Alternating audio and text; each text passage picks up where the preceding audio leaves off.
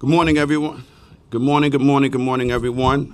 Thank you for your patience. Sorry about my tardiness. Sometimes things just happen. The best laid out plans is always subjected to adjustments, which we will hear from today's conversation if our best laid out plans need adjustment.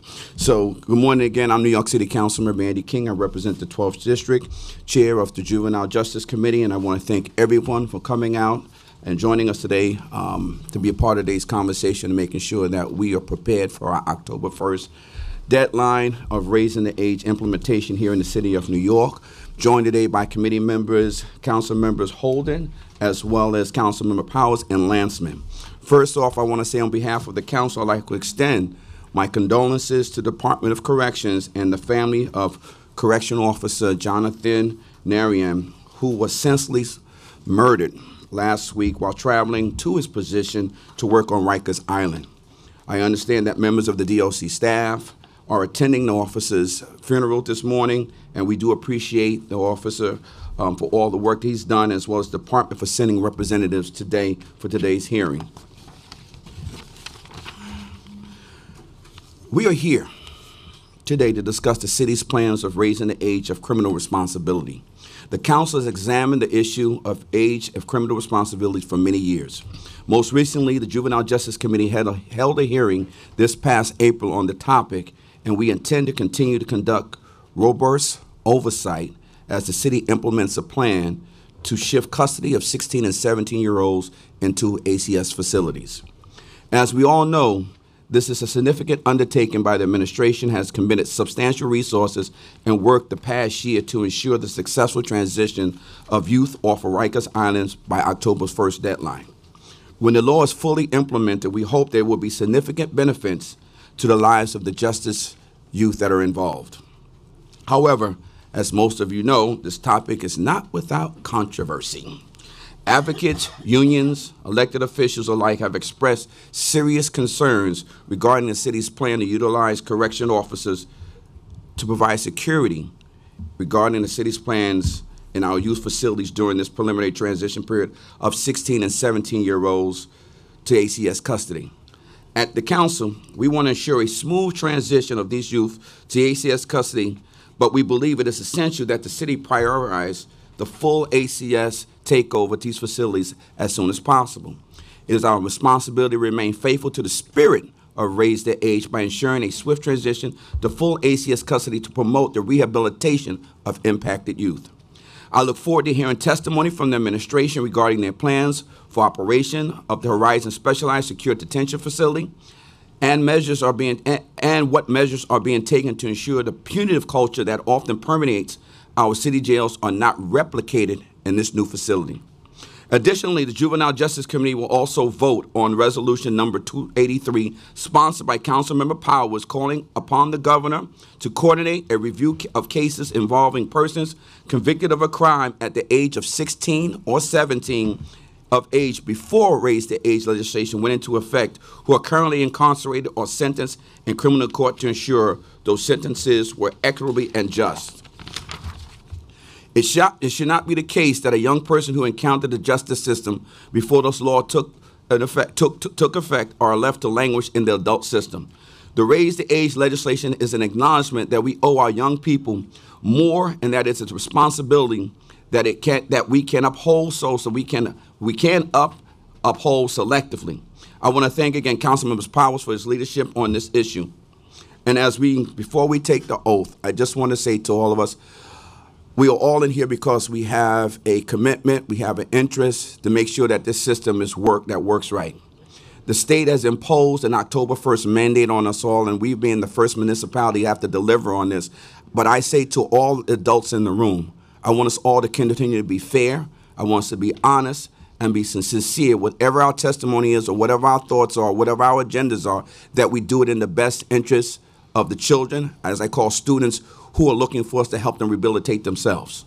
With that all being said, we are on some time constraints. So I want people to be real concise in their testimony, tell us what they want to share with us, but more importantly, let's make sure if we got to get this right. Again, I do not want to see this car Move off the lot if the transmission is faulty. I want to make sure that we do this, we do it right the first time that we coming back. We got to change the tire, we got to come back, change the transmission, we got to come back and change the oil. If we're going to move this together by October 1st, let's make sure that it's right and it's ready. If it's not right and ready, I'm expecting us to be responsible to have the right conversation so we can get it right the first time, not be bullied into an October 1st mandate if we are not prepared. If we prepared, let's do it. But if we have some challenges, let's be real in the conversation so we can address it correctly. With that being said, I would kindly like to ask the representatives of the administration to please state their name for the record so committee counsel can administer the oath. Dana Kaplan, Mayor's Office of Criminal Justice. Felipe Franco, Deputy Commissioner, ACS. Jean-Claude Lebec, Assistant Commissioner for Strategic Initiatives, Department of Correction. And good morning, Jeanine Gray, Deputy Commissioner for New York City Department of Probation.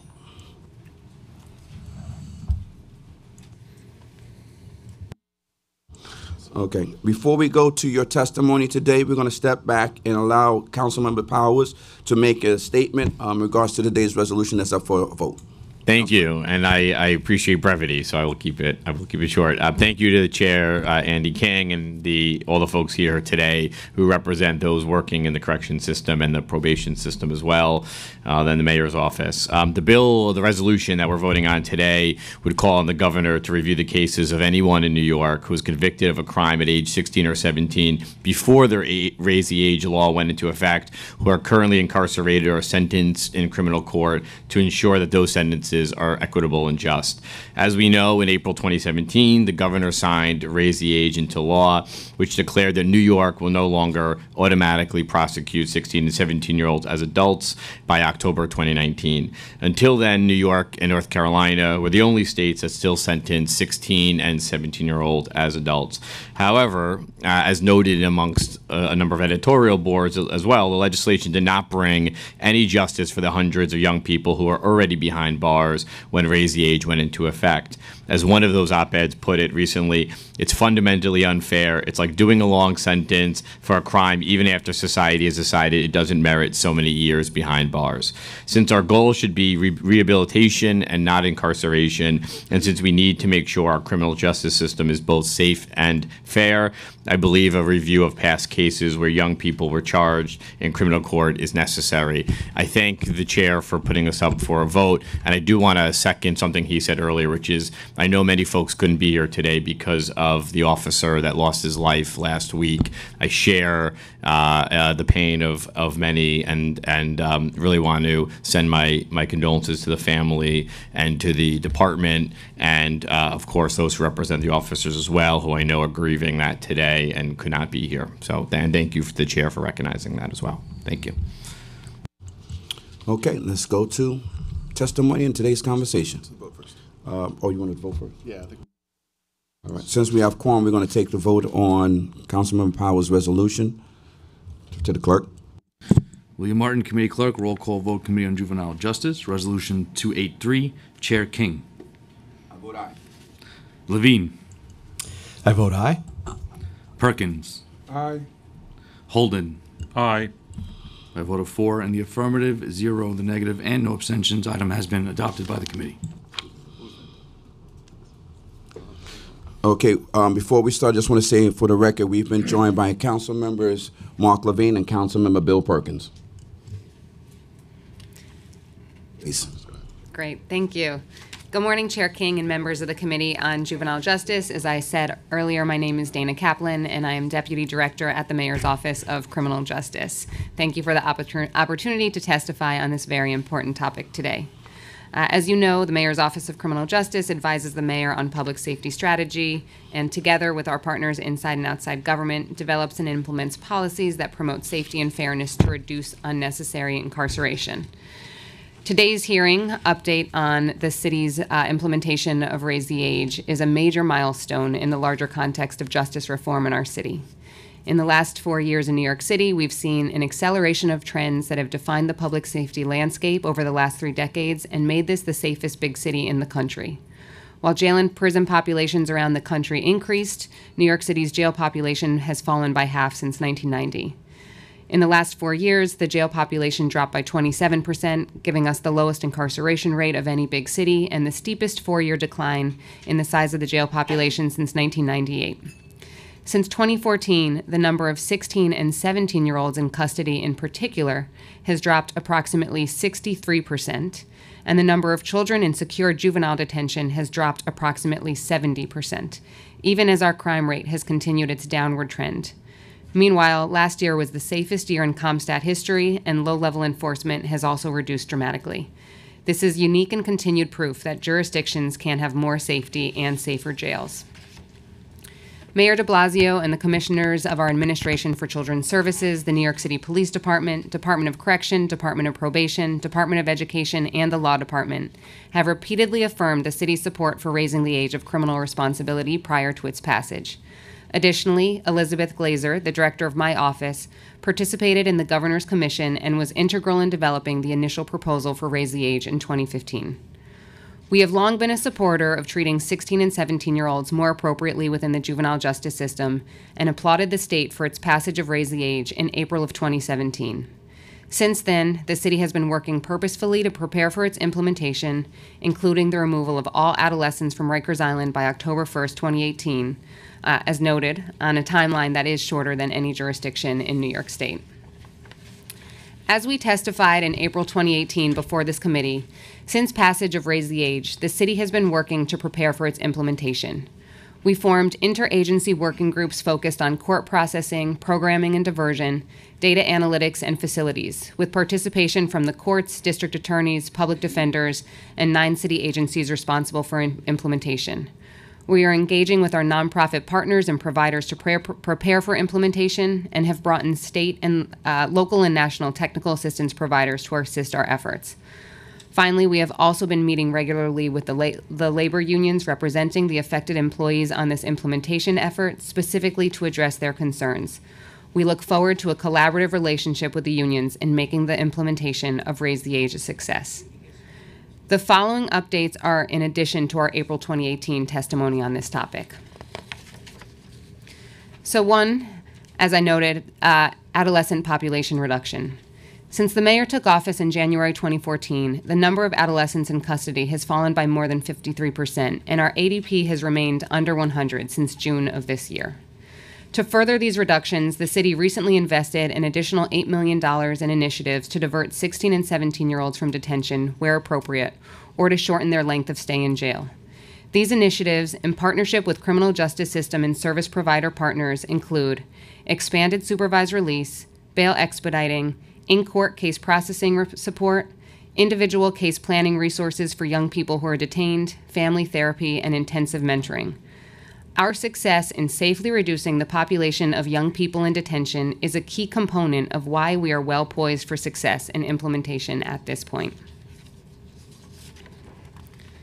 The Court Processes Working Group, chaired by Judge Edwina Mendelson, has established a set of shared core values to inform the city's implementation of Raise the Age. This group has spearheaded a number of analyses and established protocols that will anchor implementation citywide. The Raise the Age Implementation Task Force has developed a citywide implementation guide describing in detail how each system point and stakeholder will be impacted by the implementation of Raise the Age.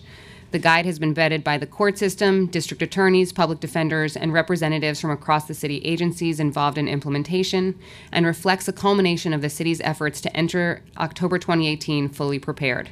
The guide will be publicly released tomorrow and will be made available on the MOCJ website. Raise the Age requires the creation of new specialized youth parts in the Superior Court of each county. Cases for all 13 to 15-year-old juvenile offenders and all 16-year-old adolescent offenders beginning October 1st, 2018, and 17-year-old adolescent offenders beginning October 1st, 2019, will originate in the youth part. Adolescent offenders are 16 or 17-year-olds who are charged with a felony offense. Youth part judges and backup judges have been designated in all counties. Additionally, the Office of Court Administration completed a 3-week training for judges and an additional convening for youth part judges and their court attorneys. In recognition that Raise the Age may require defense attorneys to represent clients across court jurisdictions in the event that a case is removed from the youth part to family court, the city supported a specialized training for defense attorneys who have practiced in the adult system only. Legal Aid delivered 2 half-day CLE training sessions on the basics of juvenile delinquency practice to a range of adult defense practitioners. Finally, New York City Department of Probation Commissioner Ana Bermudez will hold sessions in each borough for prosecutors and defense attorneys to describe the role of probation in the juvenile justice system. In addition to existing alternatives to incarceration, there will be 2 predisposition alternative to detention program options for young people in the youth part. 1, the New York City Department of Probation will make intensive community monitoring available to any young person with a case pending at the direction of the judge and defense bar. The intervention will be modeled on the ICM program currently offered in the family court. MOCJ will expand supervised release to serve more young people. Supervised release services are provided by contracted community-based organizations. The availability of these ATD programs for children whose cases are heard in the youth part will decrease the number of children who are held pretrial in detention, we believe. New after-hours processing for juvenile delinquents. Currently, juvenile delinquents arrested after the operating hours of family court are transported directly to detention, likely for an overnight stay. Beginning October 1st, 2018, the family court system will expand the hours during which juvenile delinquents can instead be processed in court following arrest. This will increase the number of children who are processed on the same day of arrest, thereby reducing unnecessary overnight stays in detention and contributing to more fair and speedy outcomes for children and their families. Practically speaking, this means that juvenile delinquents who cannot be transported to family court by the arresting officer during the court's business hours will be transported by the arresting officer to Manhattan Criminal Court at 100 Center Street, the same location currently used for weekend juvenile pre-petition hearings. Intake and processing of juvenile delinquents at Manhattan Criminal Court will begin at 4 or 5 p.m., 7 nights per week. A judge will be available to hear pre-petition hearings if necessary during the dinner hour beginning at 9 p.m. In terms of facilities, significant renovations have been underway at both Crossroads and Horizon to prepare them to house the significantly expanded number of young people post-Raise the Age, with improvements targeting safety, programming, and administrative space. Both facilities will have an operational capacity of 106. We will house all juvenile delinquents, juvenile offenders, and adolescent offenders at Crossroads, which, as you know, currently holds all of the young people who are currently in the ACS system. ACS will bring on an additional 175 youth development specialists at this facility by October. We will transfer all of the 16 and 17-year-olds who are currently held at Rikers to Horizon, as well as all newly arrested 17-year-olds. The facility will be jointly staffed by DOC and ACS programming staff, with a phased transition to all ACS staff, which we are aiming to complete within the next year-and-a-half time period through new hiring. The state has denied our request to allow limited interaction between this population and other young people of similar charge severity and age, which, as we've stated in the past, we believe is a policy of segregation that is outside of the spirit of Raise the Age. However, because of our success in continuing to reduce the number of young people in detention, it will not impede our ability to meet the October 1st deadline, and we will submit a new waiver request to the state if need be over the course of implementation. Horizon and Crossroads will both offer the following programming to adolescents: enrichment programming, vocational training, program counselor-led programming, and access to religious services. At both sites, youth will attend school for a full school day, either working towards a high school diploma or high school equivalency.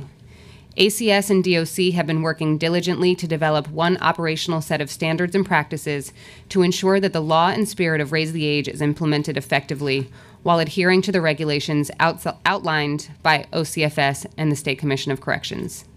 The city is very clear on the core value of Raise the Age, that juveniles should be treated as juveniles, and every part of the planning process has been guided by this principle. Finally, tomorrow, on September 21st, the city is holding a conference, Raising the Age for a Fairer New York, which will feature topics such as adolescent brain development, racial and ethnic disparities in juvenile justice, pretrial release and bail, crossover youth, trauma-informed care, and meeting the educational needs of justice-involved youth. We will equip practitioners with an understanding of the operational details of how Raise the Age will unfold in New York City and of best practices in juvenile justice and youth development nationwide. In closing, New York City has long supported reforms that treat 16 and 17-year-olds as juvenile to produce the best possible outcomes for young people, their families, and for public safety. We are well positioned to build on the significant progress that we have made in New York City's juvenile and young adult justice systems to date. Yet our work to ensure the successful implementation of this law will not conclude on October 1st. In appreciation of the required coordination between city agencies, the courts, prosecutors, defense attorneys, community and neighborhood providers, labor, as well as collaboration between the state and local government, the city will lead an ongoing collaborative effort to understand the impact of the law. With the ongoing collaboration of our partners throughout the city, we will realize the goals of Raise the Age and ensure a fairer justice system for the children of New York. Thank you for the opportunity to testify here today, again, as I said, on this very important and exciting topic. I will now turn to my colleague, Deputy Commissioner Felipe Franco, who can provide further details on the implementation by ACS in particular, and then I'd be happy to answer all questions.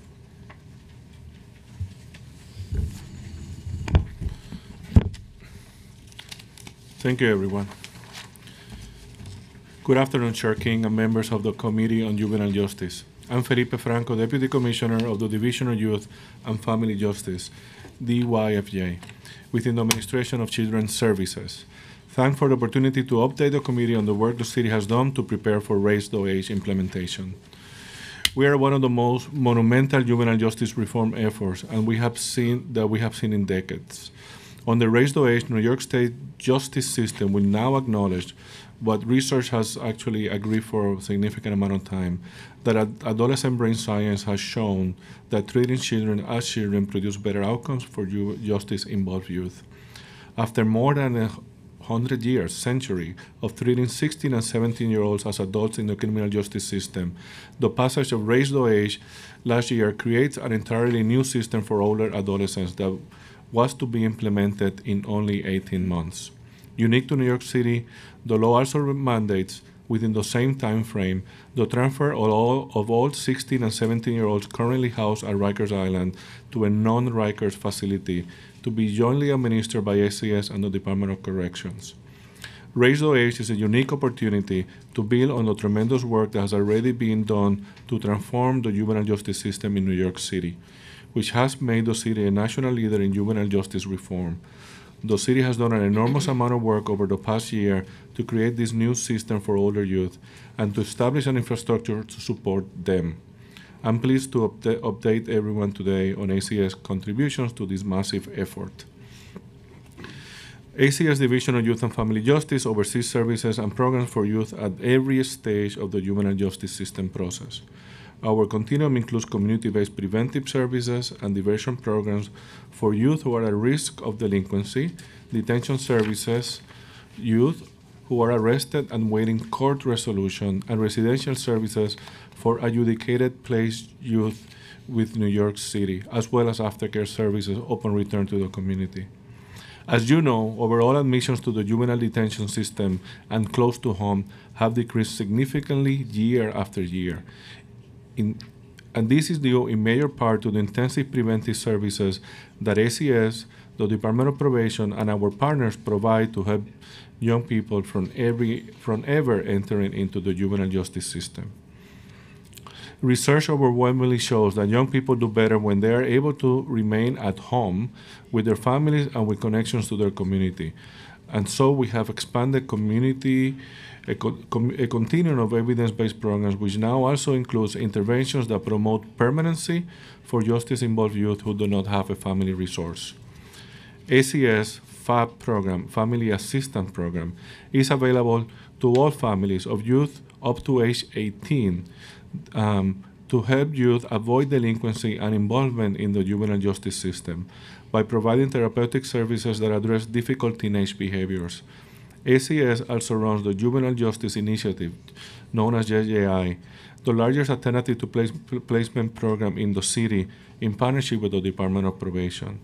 JJI serves youth who have been adjudicated in the family court and provides intensive services to these youth to keep them in the communities with their families as part of our preparation for Raise the Age, the Division of Youth and Family Justice will be adding new programs to the JJI continuum to help further meet the needs of older youth. With substantial input from communities and providers, the Division of Youth and Family Justice issued a request for proposals earlier this year for mentoring and advocacy program known as MAP. MAP is a new community-based program that is designed to support youth by providing them with mentors and advocates with a focus on school engagement, education, and workforce assistance. Contracts awards were announced in July of 2019, and services will begin in November of 2019. The 4 providers selected for awards have strong community ties and significant community relationships and are located in Brooklyn, Manhattan, Queens, and the Bronx. We also continue our close collaboration with our partners at the Mayor's Office of Criminal Justice, the Department of Probation, the courts, to increase the use of alternative to detention programs, alternative to placement programs, and to keep young people who do not need to be confined safely in the community with the necessary services and support. ACS has also been working very closely with the Vera Institute of Justice, partner agencies, and national experts and advocates on the GIRS task force to reduce GIRS involvement in detention and close to home. The task force work is ongoing, and we are currently working on the development of a concept paper for bringing gender-specific programming to the juvenile justice system continuum. Detention. An important part of our continuum is non-secure detention, NSD. Is a smaller, less restrictive residential setting for youth who are remanded by detention by the family courts during the pendency of their court case. Each NSD, non-secure detention residence, houses up to 12 youth and offers young people a supportive family-like environment and close supervision. To help accommodate the new 16 and 17-year-olds who will be entering the juvenile justice system under raised age, ACS issued an RFP in the fall of 2017 to increase our existing NSD capacity. Contracts were awarded April 2019 and will now allow us to expand NSD residential care to 131 beds. And secure detention. As you know, ACS currently operates 2 secure detention facilities, Horizons in the South Bronx and Crossroads in Brooklyn. Under the initial phase of raised age implementation, Crossroads will house juvenile delinquents, juvenile offenders, and the new adolescent offenders, and will be primarily staffed by ACS, with DOC, the Department of Correction, serving in an advisory capacity, conducting security audits and recommendations. Horizons will house adult charged 16 and 17-year-olds who are currently in Rikers Island, as well as newly arrested 17-year-olds who will continue to be charged as adults until October 1st of 2019. Horizon will be jointly operated by both ACS and DOC. Applications to certify Crossroads as a specialized secure detention facility and Horizons as a specialized juvenile detention facility had been submitted to New York State Office of Children and Family Services and the New York State Commission of Corrections, and we are expecting finalizing this within the coming days. Since the reenactment of raised age 1 short year ago, the city has been working non-stop to ensure that the facilities are safe to serve older youth. Extensive renovations have been ongoing at both sites over the past year. The total budget for the long-term renovations at both facilities is of $329 million, and an authorized budget of $128 million, and already $112 million have been committed to contracts through the Department of Design and Construction to improve on our facilities. As we have mentioned before, the focus has been for October 1st on the renovation of the medical unit and dormitory halls, wall hardening throughout the facility, upgraded program areas and classroom spaces, new plumbing and HVAC systems, updated staff and transport areas, and enhanced security throughout the facility. The work of our frontline staff in detention is critical to creating positive outcomes in the life of young people that pass through our doors. It's not an easy job, but it's an extremely important one. and it's why ACS is proud to have joined SSEU Local 371 and DC 37 in our partner agencies of DCAS, OLR, and OMB to create the new Youth Development Specialist civil service title for our frontline staff. The YDS replaced the previous Juvenile Counselor civil service title. Not only does it offers a more appealing salary and a range that the previous title did, it better reflects the developmentally appropriate supervision and care we require of our frontline staff and the important role the staff plays in helping youth learn new skills. We are on track, as mentioned by Dana Kaplan, to hire 175 new YDSs by October 1st, which are necessary to meet the staffing ratio required by the state to safely manage youth who will be housed at Crossroads. And we have an ongoing campaign to hire more than 400 YDS positions over the next 2 years. A new class of ACS recruits are hired and training. As new classes of ACS recruits are hired and trained, DOC staff will transition out from their role at Horizons. We are on our way to meeting our hiring goals, but we still need the help of the council and everyone else to identify a pool of committed people in your communities who want to be a force of change in the life of youth. Information about the title and the position has been shared with you today. Essential to operating a safe and effective facility is having a unified program approach and a theory of change that guides all the staff interactions and interventions on behalf of youth. ACS has been working with local and national experts for the last 2 years, including the Missouri Youth Services Institute and the developers of Safe Crisis Management and the folks at NYU Bellevue to develop a system of care that uses a multidisciplinary team who works together consistently with the same group of youth to reinforce positive behaviors. The multidisciplinary team staff will use a wider range of de-escalation techniques to manage and redirect youth behavior. Essential to the model's success is teaching both youth and staff trauma-responsive skills to help youth regulate their emotions and behavior. The vast majority of youth that we serve, as high as 90% of young people in the juvenile justice system, have experienced some sort of trauma. Youth in our secure facilities receive educational, healthcare, mental health services, including psychiatry and psychological care, dental care, recreational activities, and case management on site. Youth in secure detention attend the New York City Department of Education, District 79 Passages Academy, a full-time educational program that is operated by DOE across our entire juvenile justice system. DOE teachers execute a standard curriculum that includes English, language arts, mathematics, science, social studies, and Regents prep, and enables youth to earn credits toward graduation.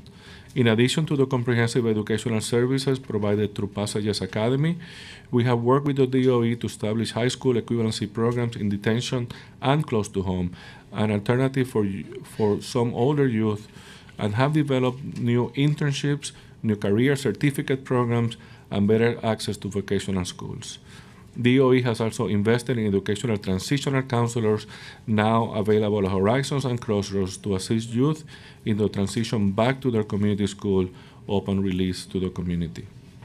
Earlier this year, ACS announced that we have entered in a partnership with health and hospitals who will help manage the contracted healthcare providers currently working at Crossroads and Horizons.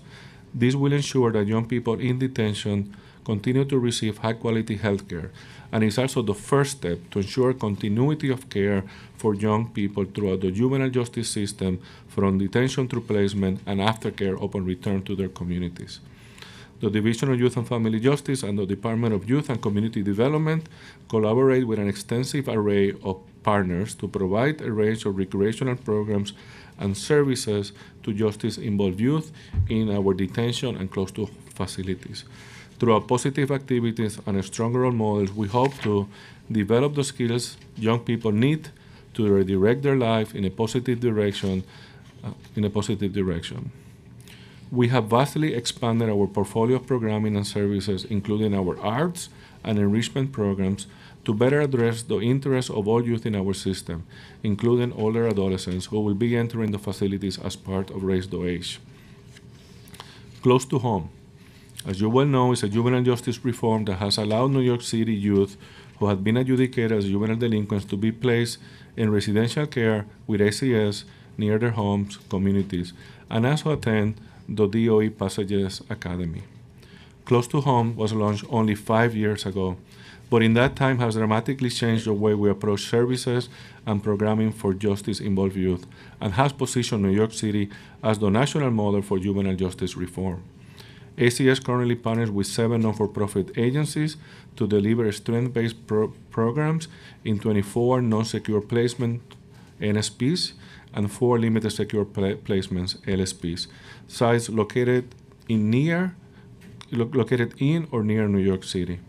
All of our close-to-home providers have extensive experience in juvenile justice population, and each program offers structured residential care in a smaller, supervised, home-like environment. We estimate that court orders directing close-to-home placements will increase with raised age when it's fully implemented. We're working with our close-to-home providers to maximize existing capacity to accommodate the immediate increases in close-to-home placements under raised age and to assess future capacity needs. We intend to fully work with the City Council and all of you on the development of any new close-to-home residential sites if needed. As you know, despite the overwhelming evidence of the success and effectiveness of close to home, and even with the expected census increase on the raised age, New York State chose to eliminate every dollar of funding for close to home in their 2019 budget. While we're deeply disappointed that the state budget does not continue to share state fiscal responsibility for juvenile justice in New York City and New York City youth, which have always existed previously in every other community, we remain committed to the innovative success of close to home. In closing, Raised Age has been a massive undertaking for New York City and across the state, and we are overjoyed by these monumental system reforms that are now finally a reality. We would not have made it to this point without the City Council advocacy, and I'm sincerely thank each one of you for your supportive voice. The story doesn't end on October 1st. It actually begins. Raised Age implementation will continue over the next several years. A 17-year-old transitioned into the juvenile justice system in 2019, October 2019. And the pre-raised age population exits our care. We will need the Council partnership and support to make sure this enormous system reforms is a success for all youth. We need your advocacy to help restore funding for close to home so that children in New York City will receive the same support from the state that children in any other counties receive. And we need your voice to help us forge partnership with organizations that can provide the supportive services our young people and families need to thrive. Thanks for the opportunity to discuss the ACS work has done in collaboration with many of our providers and partner agencies, and our sister city agencies in prepare for Raised Age implementation. Thank you. Thank you. Thank you, Commissioner. Thank you to the administration. Thank you all for your testimony today. We are on clock. We have roughly, it's 11 o'clock, and we have roughly to about 12:45 to finish our conversations or whatever that's going to look like. So I'm going to ask people as we continue to testify and ask questions that we're succinct and to the point. Thank you for your testimony. And the good thing about testimonies, everything always sounds great in testimonies until we start dissecting what's real. So I want to engage my colleagues in the conversation quick, fast, and hurry. But before I do that, I do just want to ask a couple of quick questions in regards to, by October 1st, give you a few questions and you can answer them. How many kids you plan on having off of Rikers into the ACS system by October 1st? Secondly, I'd like to know, from the training aspect, you said you're on track to have 175 by October 1st. What happens if something goes wrong with that track and you don't have 175 ready? And I like to know what ready means, because I know there's a training piece that has to happen, and because you hired them doesn't mean that they're ready and trained. Second, the third question goes back to our correction officers who have said from day one that they weren't really interested in being part of this transition into ACS. We understand 3 days ago the courts have kind of sided with them and saying that, hey, there's a stay right now. So if those 300 bodies get lost, what is your plan to move forward? I'm going to stop right there and let you answer. So I can start just in terms of the numbers. As I said, the average daily population of 16 and 17-year-olds on Rikers Island since June has been under 100. There's 94 young people there today. We anticipate that that will be the approximate number that will need to be transferred off by October 1st. In terms of the training, I think ACS can speak with that. The court case that you referenced, we actually were back in court, and that temporary restraining order was lifted. And so actually we prevailed on an appeal in that. And so everything is moving full steam ahead in terms of training and our plan, as stated, to have Horizon staffed by DOC and ACS together. And again, DOC and ACS can speak to the specifics of the training and our preparation. I would, Member King, I mean, your question is the right one. I mean, when I say 175, what do I mean? I mean that we will have 175 folks by October that we have not just been hired and identified and gone through our extensive vetting process, but also we have actually been through our pre-service academy. One thing that actually we have taken advantage of doing because of Raise the Age is actually look at our pre-service academy, which is about 6 weeks, and booster the amount of training that actually happened among the teams within the facility. So yes, what I mean by 175 is that actually we will have 175 YDSs that are essential and very, very much needed at Crossroads so that we can actually meet the demands of all the Raise the Age kids that as of October 1st will be coming to Crossroads.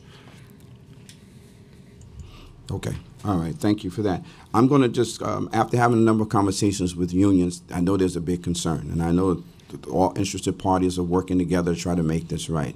Now, I need to know from correction officers who are coming over, who are going to be a part of corrections officers, I need to know what kind of training have they received as of to date. Are they ready to train? And if the correction officers who are coming over, are these correction officers who have volunteered to be a part of this process as opposed to taking someone out of the jail system who may still we don't want the jail mentality to manifest in our facilities. So if a young brother or young sister who has been locked up with the same individuals now is supposed to be in another facility that's supposed to be a lot less harsher on me, and that same face is still there, the same messages still get sent. How are you planning to deal with that? So first on the training, the state regulations for DOC and ACS to work at Horizon came along with a number of new regulations. We've had our academy doing trainings every day for the last several months to make sure that our officers are up to speed with those new regulations. And we've finished all of the mandatory trainings that we need to do. And that is focused on our safe crisis management to make sure that we know how to bolster our skills to work with young people and intervene in a very safe way at the new facility. In terms of the number of staff that will be going over there, we'll have 330 correction officers and supervisors combined. Who want to be there? We have a combination of volunteers and also some staff that have specific requirements that the state gave to us that meet those requirements, and that's 2 years of working with young people, and those officers have been assigned as well. Over the last couple of months, we've been working with those officers that hadn't directly volunteered to engage with them about what to expect over there, and as we have those conversations, we're getting very good feedback from those staff. Okay. I'm going to keep having more conversations but I want to give my colleagues an opportunity to jump into the conversation and share their questions or their thoughts. So each member, we have about 4. We'll do a couple of rounds depending how long we can be here. 4 to 5 minutes to start off. So I'm going to start with Councilmember Powers and then Councilmember Lansing. Thank you. I will go quick. Thank you for the testimony and for being here. just going to go quick. So first question is, you had mentioned, Dana, you had mentioned that there was a timeline for New York City that was quicker than the rest of the state. Can you tell me what the deadline, the implementation deadlines were for the rest of the state? So the implementation for the Raise the Age law overall is consistent. So October 1st, 2018 for 16-year-olds, October 1st, 2019 for 17-year-olds. The specific provision that is unique to New York City is that all 16 and 17-year-olds who are currently in detention must be moved to a juvenile facility that is under the regulations that govern specialized secure detention facility, or the SSD facilities.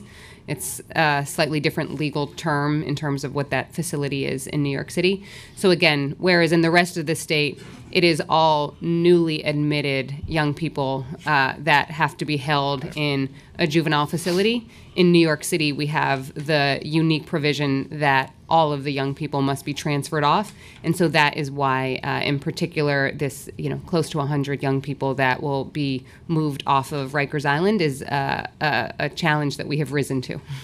I mean, I think in a very practical term, because I meet with many other commissioners, every other week, though Commissioner Rocco in Westchester is getting ready for the new Raise the Age kids that are coming in October.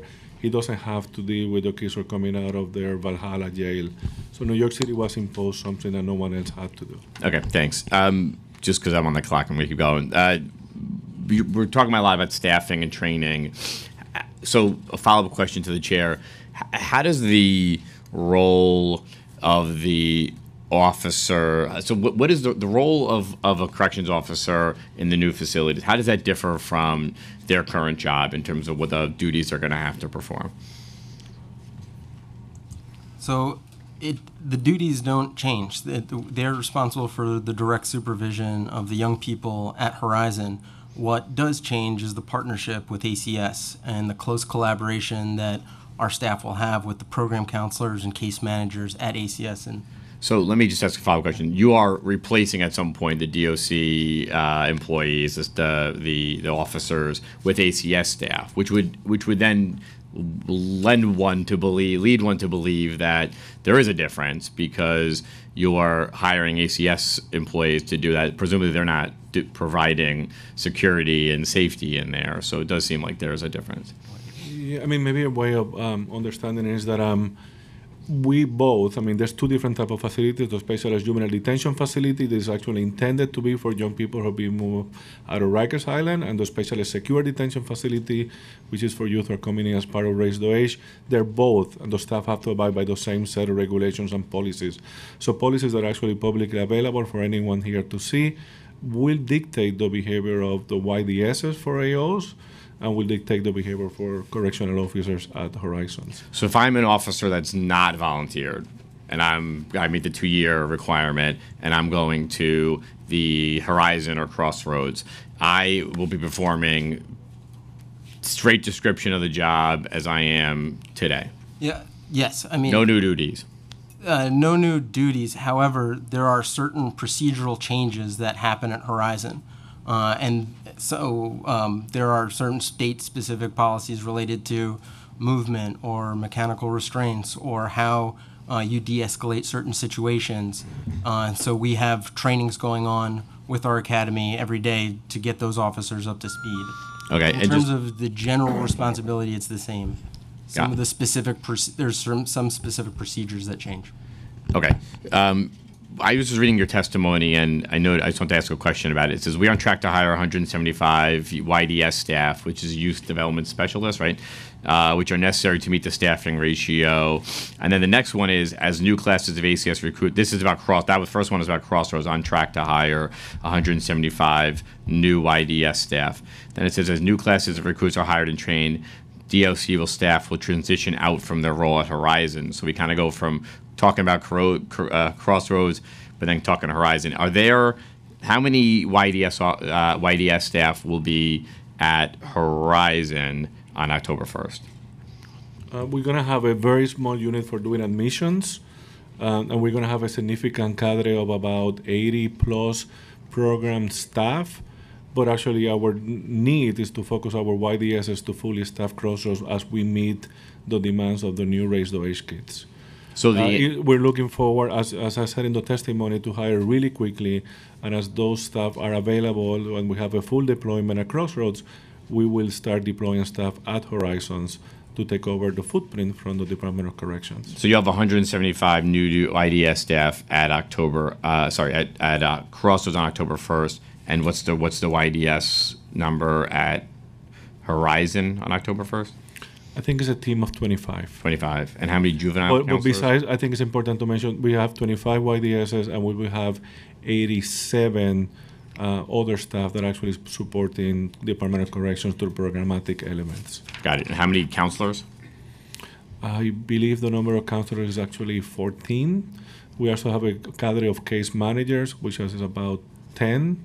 And there's a significant number of others, recreational specialists and other titles that are all supporting the operations at Horizons as of October 1st. Got it. And my last question, how many DOC staff will be at Horizon on October 1st? 330. Got it. So then you're going to have turn those 330 into ACS staff over what period of time? What's the timeline?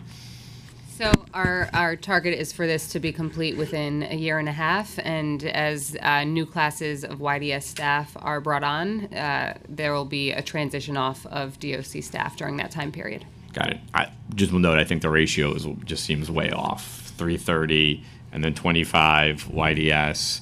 It strikes me as, I mean, I know you guys are working urgently, but whether it's we hear from all different sides of concern about the staffing and where we are on that. And I think, the City Council has heard this before. We have testified before. We at ACS, in terms of our juvenile counselor staffing ratios, were depleted. The title didn't attract the staff that we needed. We lost more than 20% of the staff within a year. So we actually are you bring in the YDSs to finally staff Crossroads to what is expected under the regulations and to do it safely. We have to be ready not just to serve the juvenile delinquents and juvenile offenders that we have today, but we have to serve all the new kids that are coming in as part of Raise the Age as of October 1st. Okay, I've used my time up, so I'll leave it there. Thank you. You can always come back on next and second round. And thank you. And as you testify to your questions, I did feel a red flag in there when we start talking about the numbers and the time that you're taking to transition DOC workers out and getting youth workers in. So I'm just asking us again, I know we have this mandate, but let's make sure that we get it right the first time, because a Department of Correction officer will come in and will implement what he'll always, or she will always go back to what she knows best if they're in a crisis, no matter how much training that you give them. Where an ACS worker has a certain amount of training that will always keep them in that same zone. They come from another culture, so I'm just saying we got to be real mindful because what I heard is that you're going to have a lot more correctional officers till you get your ACS workers in place. That means what? The culture has not changed. You're just taking it from Rikers and placing it in Crossroads Horizon, which is scary when we're telling our children, our students, that we're putting them in a new and different environment so that we can get them back in society. So we're going to have to keep having this conversation on the date again, because I really feel that the October 1st mandate, which we are trying to achieve, if we can't get it right, let's figure out how to do it right.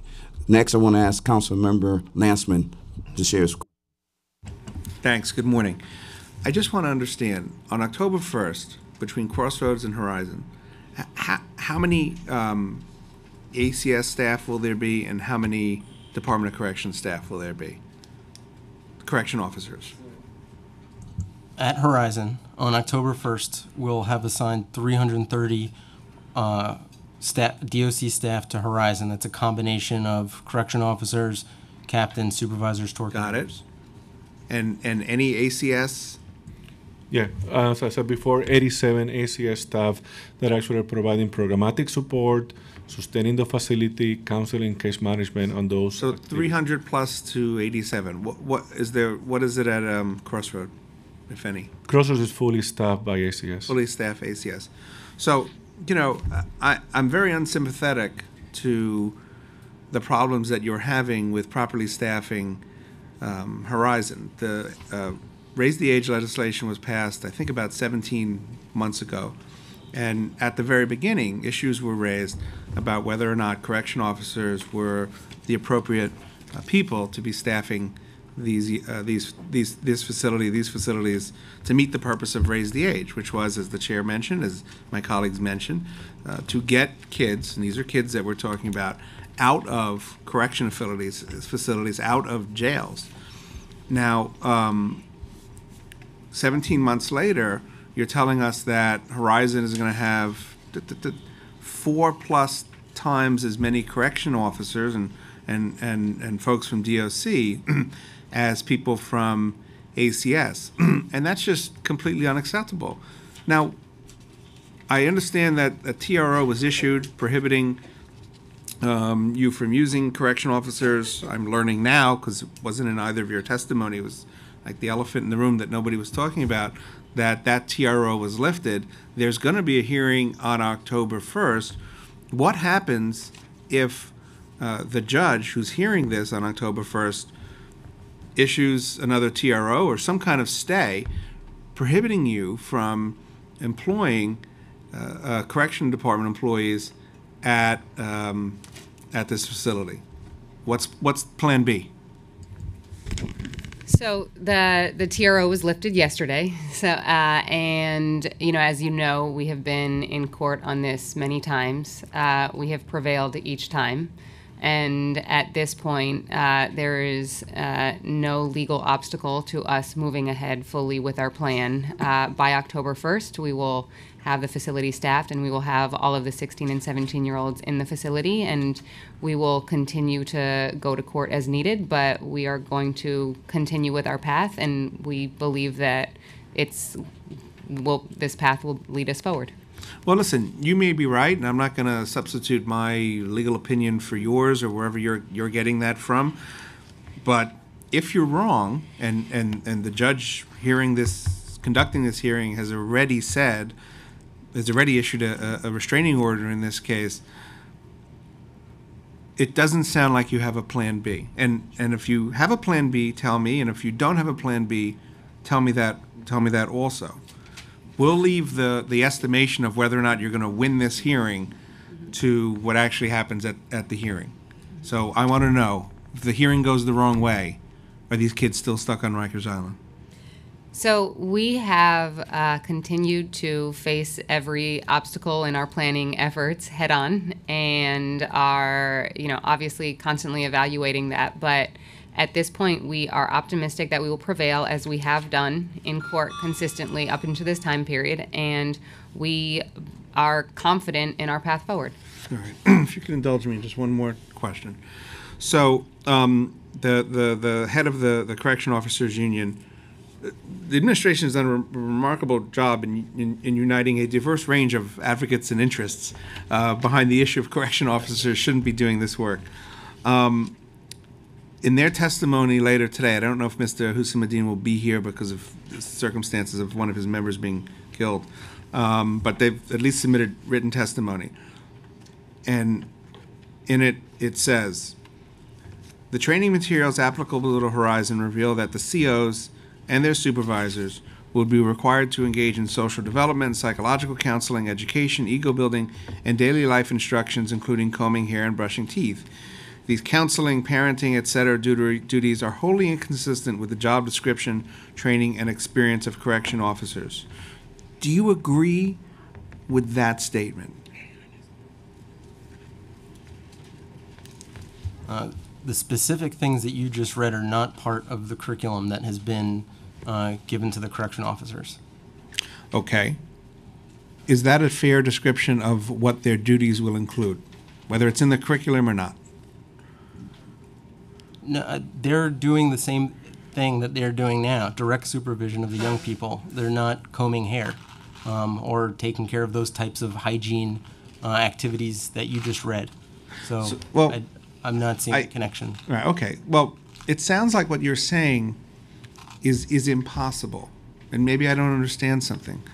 Because the whole premise, or at least half the premise of Raise the Age, is these kids are not going to be criminally culpable or as culpable as adults. That's one part of the process.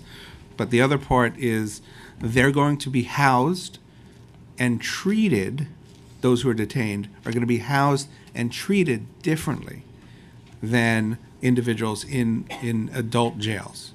And so if you're telling me that, in fact, these young people will be treated the same, housed the same, supervised the same, then I don't understand how that's possible or appropriate. It seems to me there has to be a difference between the way these young people are being supervised and well, to say supervised, than how adults in Rikers Island are being supervised. There has to be a difference. And if there is a difference, then the responsibilities of the corrections officers coming from Rikers Island have to be different than the responsibilities they will have when they're at Horizon. So I'll turn it over to my colleagues in just a second, but there will be far more rigorous programming and therapeutic support for the kids at Horizon than they have now. There'll be case managers in the housing areas. There'll be more program counselors available than are available today on Rikers.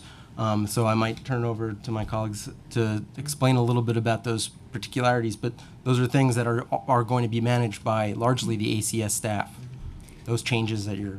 And I just wanted to, I guess, emphasize the kind of legal framework of Raise the Age overall, in which Raise the Age created this jointly operated facility of Department of Corrections and the Administration for Children's Services, and outlined that did not specify this specifics of the staffing roles, but that no matter who is staffing these facilities, it has to be under the regulations that govern the specialized secure detention facilities. And so that is really the uniqueness of what will happen both at Horizon and also for the adolescent offenders at Crossroads, is that there will be the same set of regulations that are not just SCOC or OCFS, but under this joint new regulatory framework that has been created by Raise the Age.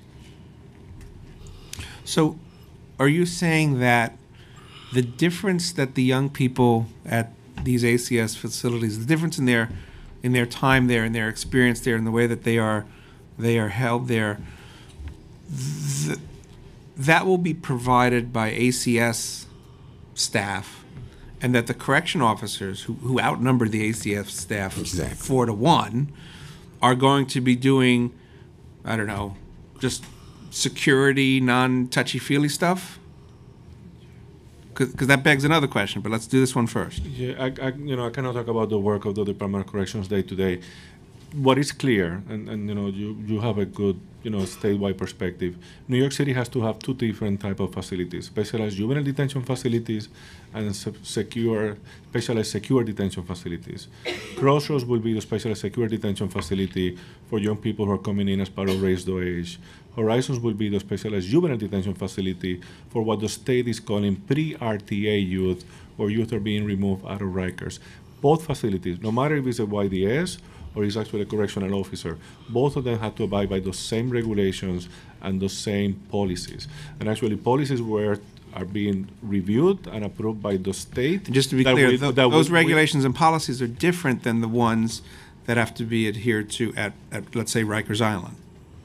Yeah, they're the regulations that have to be used in a specialized juvenile detention facility as approved by OCFS, and they're grounded on juvenile justice practices. So you can see where we would be concerned, where everybody would be concerned, that you're taking correction officers trained and used to adhering to regulations at Department of Correction facilities, adult jails, and putting them into these youthful offender, these young jails, detention centers.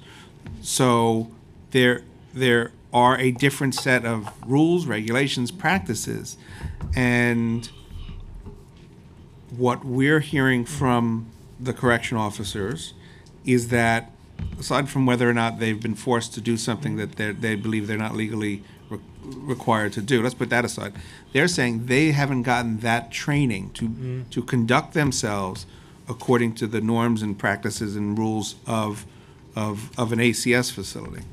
We've had hundreds of staff go through training. So I'm sorry, I just don't see that connection. You don't see what connection? To the point that they're not getting the training to work at Horizon. Well, but they're saying they're not. That's where we. That's where I know, we started. and I'm saying when I see the numbers of staff in training, we're almost done with it for all of the staff that are going there. So, and we will be absolutely done with it by October 1st. So your last point. So it's your position that every Department of Corrections employee at these facilities by October 1st will have been retrained and received the training necessary to conduct themselves and operate in this environment, which is different from the Rikers Island environment. that's right. Well, we'll hear their view later, but thank you very much. All right. Thank you. And thank you for bringing that up because the staff ratio is a concern. And as someone who's worked in a facility such as group homes, it doesn't matter. When you're in a situation, you have to be able to deal with the young people who are in there. So God forbid that you have 25 correction officers in one location and you have 7 ACS workers. When stuff goes down or who needs to do the work, the correction officers have to step in because you just don't have the bodies. Can I just make a comment on the radio? Please. So the 87 staff that, and please correct me if I get this wrong, that's a daily number for ACS, right? Every day there's around 87 staff. The 330 staff that I'm referencing, that's 3 tours, 24 hours a day, 7 days a week. So it's not like at any given time there's going to be 300 staff against ACS's 87. You know, our highest tour level might be around 112. So it is a relatively equitable distribution of staff on an hourly basis. Just want to make sure that that point is clarified. Yeah. Those 87, they're working around the clock? I mean, they've got to have tours also. ACS, yeah, right. They're there during business hours. Okay, so for 87 the and- non-business hours, it will go back to 112 to 15. Which is when everybody's sleeping. Yeah. Things have been known to happen in these kinds of facilities when people are sleeping. Thank you, Council Member. We'll keep following up on this. We're going to take a quick pause to go back to the vote. We've been joined by Council Member Mark Jonai, Councilwoman Barron, and is that it? Yeah. So we're going to go open it up back for the vote. Continuation roll call, Reso 283, Committee on Juvenile Justice. Councilmember Barron. I vote aye. Councilmember Jonai. Aye.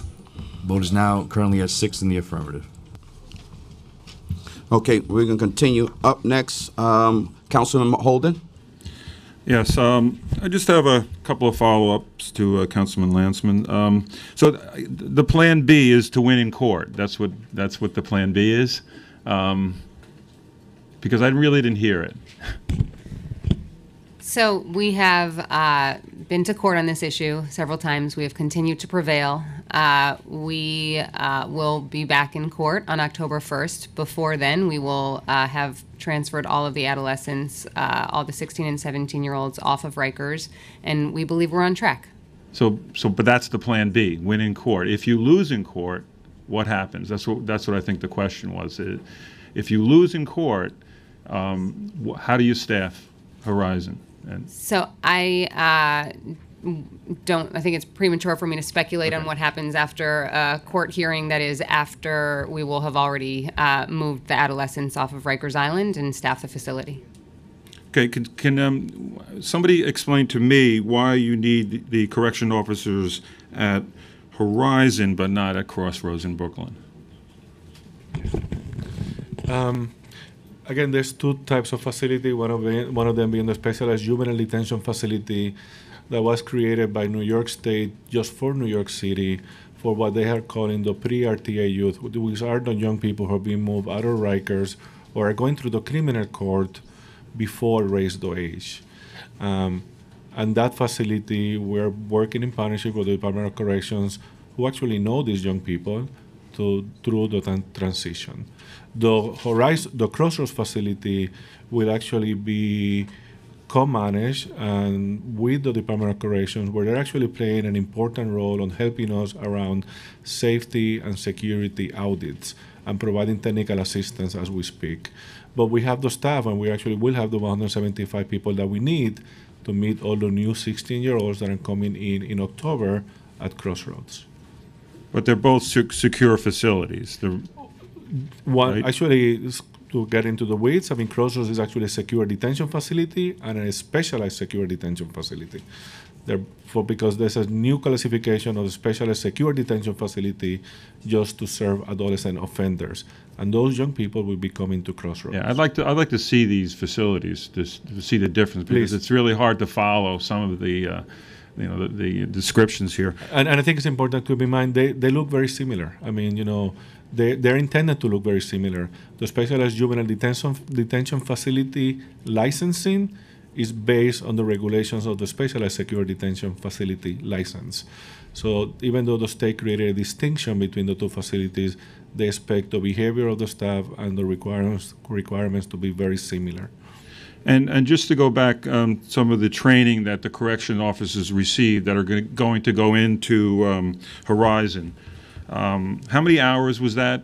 And were they, are you, you've already recruited the officers, whether willingly, you recruited them or they volunteered. Those have been identified and they have already received the training, or it's going to be an ongoing training facility? A lot of the training's already completed, and it's going to be ongoing. How many hours have they completed? They're all different hours. So the longest one is the Safe Crisis Management training. That's a 4-day training, 7 hours a day. We have some trainings that are 30 minutes because the change in regulation is so minimal, and we have some trainings that are a full day. If you would like that breakdown, I can provide that. I would. in Yes, follow-up. yes. Thank you. Thank you, Chair. Thank you. There are a lot of people testifying today. There's been a lot of conversations prior to today. And my question I have to ask is that between the unions, the advocates, the administration, it appears that everyone is not 100% on board. And while we're trying to figure out, there are some discrepancies. So the Department of Probation is sitting here in the room. And I want to hear from you. What do you think have been the challenges, and do you think with all that, everyone's conversations, that we can meet these deadlines, but more importantly, put a program that's going to be 100% ready to help our students that are coming out of Rikers or coming into the system? So good morning again. As far as a DOP is concerned, we are ready for RTA, raise the age October 1st. I would like to say we have already hired additional staff, which is about 100 additional probation officers. The impact will definitely be in juvenile operations, so those probation officers will be there to manage caseloads in all our system points, which is intake, investigations, supervision, our intensive community monitoring that was just spoken about. And what that is clearly is we're offering that for our young people that are ATD, that's a term to detention, so we can release them in the community with some type of monitoring. This will also be offered to our youth part, adolescent part, young people as well. And what we do there is basically we do daily curfews, daily school visits and home visits. We also have a group session. And what we're looking at now to add to our menu of services is credible messengers. And those, of course, are people who are experienced in the justice system and have transformed their lives. And we're hoping and looking forward for them to transform the lives of our young people as well. So that is something of additional resource that we will have. As well as that, we have been preparing space for RTA. As you know, as the volume and as we move forward, is going to be increased in certain system points in juvenile operations as well. So we have been looking for space, preparing space, and we will also have staff in the youth parts as well. So like I said before, to aid those young people and provide them with the services they need, whether it be volunteering services, as well as those young people who are released ATI, which is alternative to incarceration, in which we will use the ICM component in the youth part to service those young people also. I would also like to say, as far as us being prepared, is that we have been working with city agencies, and we also have been on implementation planning efforts to make sure we are ready. We also have been coordinating, collaborating with OCA, State Office of Administration, New York City Division of Criminal Justice Services, Office of Probation and Correctional Alternatives, as well as our probation unions. I would also like to state that one thing that is important to know is that in juvenile operations, we do have an opportunity to divert our kids at the front end. And what I mean by that is that based on their suitability and eligibility is based on charges, and suitability is based on all parties agreeing, which includes the complainant witness, the respondent, and the caregiver, which is usually the parent or legal guardian, in which we can service those young people between 20 and 120 days without filing a petition. And what that means is that we can divert these kids from deeper involvement in the juvenile justice system. This was not an opportunity that they had an adult, so we are looking for it, to working with our kids in the community, as well as making sure public safety is not jeopardized. We will also have that available after hours, and what that means is we call it night court, where we will have officers available to also see the young people and their families and try to divert those cases, as well as we are currently in Crossroads, where we also have an opportunity to divert young people from deeper involvement in the criminal justice system or juvenile justice system. And what is also our collaboration with ACS is that, of course, the families or the caregiver is not in detention or at Crossroads. So when that kid is able to go home, ACS has a van that will take the kids home. And this has been working very well.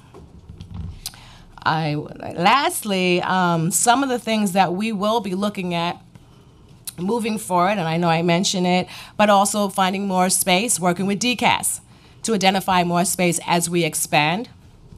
Another thing that we'll be looking on is enhancing all our programming. We will have credible messages, like I mentioned, as a group-based mentoring component, part of ICM in the youth part, as well in family court. We will also increase the capacity of all alternative placement programs, and basically what that means in juvenile operations. Without these programs, our young children would have been placed. So we will expand on that, and we will assess the gaps in those programs, as well as adding individualized mentoring opportunities for those high-risk kids that are not in those programs. That's also something that we will add to our menu. And lastly, preparing for Raise the Age so that we don't forget the victims that are involved. We will also expand our restorative approaches, our circles, and to make sure that our kids are accountable and understand how we can repair the harm. So these are the things that we are doing now, and these are the things that we're looking at doing moving forward. But I would like to state again that we are fully support, as well as our Commissioner Anna Bermudez, of raising the age of criminal responsibility. And we look forward to serving our young people as well as our families October 1st. Thank you. Thank you. Appreciate that. And I'm just going to end with one question. I know you mentioned that you are bringing on more staff. Just want to know, what is your current youth to probation officer ratio right now? And what could it look like as more young people come in after this legislation is implemented? So we have, I'll say as quickly as possible, we have a continuum. And what that means is based on the risk of a young person is the ratio of our caseload. So I will just give you an example. If we have a young person who is a low risk, our caseloads are a little higher. But when we move up the continuum and we're working with our high-risk kids, our caseloads decrease based on the fact that we want to engage these kids. So the ratio can be a probation officer supervising young people like 1 to 15, right? And that's based on the higher the need, we want to make sure we can reach those young persons so our caseload decreases. And I think you had another question. And what it will look like once, would those numbers go up? Do you have enough I believe staffing? the numbers will go up. They will probably double. But like I said, we have projections for that. So as they double, we will add more probation officers, but we will not decrease or increase that risk as far as the ratios will stay the same. Okay. We'll just add officers. All right. And you have the funding to do that? Right now, we have the funding and the resources, and that's what we're doing right now. So the 100 additional officers, we are prepared especially moving forward, to service our young people and their families. Okay. I'm just going to shift gears for a second, and then I'm going to turn it back over to my colleagues. I want to talk a little bit about the facilities that you've been working on to improve them and retrofit them for this legislation. Where are we with them? Because I know we said we're almost 100%, but we're not at 100%. There was a number of phases as y'all were doing construction. Where are we with the facilities now? I mean, I testified about this before. Our focus has been for October 1st to focus on health and safety. And actually, there's seven items that we have actually invested up to $112 million in contract with the Department of Design and Construction. That includes the solidification of all the walls across the facility. That includes the improvement of the living units. I mean, including everything from new beds to new doors, to new safety and security systems, improvement in our medical spaces, improvement in our intake and admission spaces, and particular improvement in our classroom and school spaces. So all of those things will be in place by October 1st. As we have stated before, that's the first phase, and we have done an enormous amount of work to get all of this done substantially by October 1st. We will continue to look at what other programmatic enhancements are needed. Okay, thank you for that answer. And one final question is on facilities, and I'm going to turn it over to my colleagues again who have a question or a statement. We're talking about the bathroom policies at Horizon right now. Now, we do understand, actually, we say we have counselors and we have correction officers, and how does that play out on how your request to access to bathrooms in regards to kids when they're in their cells? Is it the same person responsible for responding to bathroom requests? Is it the same correction officers who might have to do reports responsible, or if they don't let them go, who's responsible for your bathroom policies? Because that's a big issue in the evening or during the day when children are, in their cells. Sure. So how it works, if a young person wants to use the bathroom at night, there is a button in their room, and they press that. There's a flashing light. It works. I was there last night. We were testing them out. The officer opens the door. That whole interaction is recorded both by a tech system that related to the button, and also, at least in the beginning, we'll safeguard that with a logbook. And we've got pretty strict standards from the Board of Correction to both audit that regularly and also report to the Board of Correction on that use. All of that is recorded through our Genetech video system back at DOC headquarters. So there's a tremendous amount of oversight on ensuring that that's a smooth process. So does it mean the correction officer, matter of fact, is the correction officer going to be considered a correctional officer at these facilities now? Or do they take on a new title? Or they're a correction officer. So will they be dressed in correction uniform? Or They will will they be. So then how do we change the culture if I still see the same correction officer dressed like a police officer when I'm waking up at 2 o'clock in the morning? Yeah. I mean, it's the spirit of raised ages to change that mentality. Yeah, I mean, I think you actually alluded, Council Member, to your experience in group homes. And, Council Member Langsman left. There have been multiple moments in the history of New York State, New York City, and the nation where actually practice has changed in juvenile justice and corrections. I mean, that's what we do in our business. I mean, there have been multiple places that actually Council Member Laxman, when he was in the Assembly, and I work in changing the culture of the facilities at OCFS. I mean, training and practice helps people change the way they do the work. It happens in civil service consistently. I'm sure you experience that when you work at ACS. I have no doubt that actually the officers of the Department of Corrections can do what other people have done everywhere else. You get trained, you learn how to do things differently, you change practice based on science and what has been shown to work, and then you do better. I also don't want to underplay the significant reforms that have happened specifically in the adolescent housing areas on Rikers over the last 2 years. There's classrooms that look like classrooms in any other school. We've got a large cadre of officers that are trained in specialized de-escalation skills that come in and are able to prevent incidents, and meeting those officers and talking with them and the care that they show for these children and the care that many of them will be going to Horizon. It's spectacular. There's weekly meetings with ACS with DOE, with the correction officers that are happening now every week to talk about what kinds of interventions kids need to get on a better track.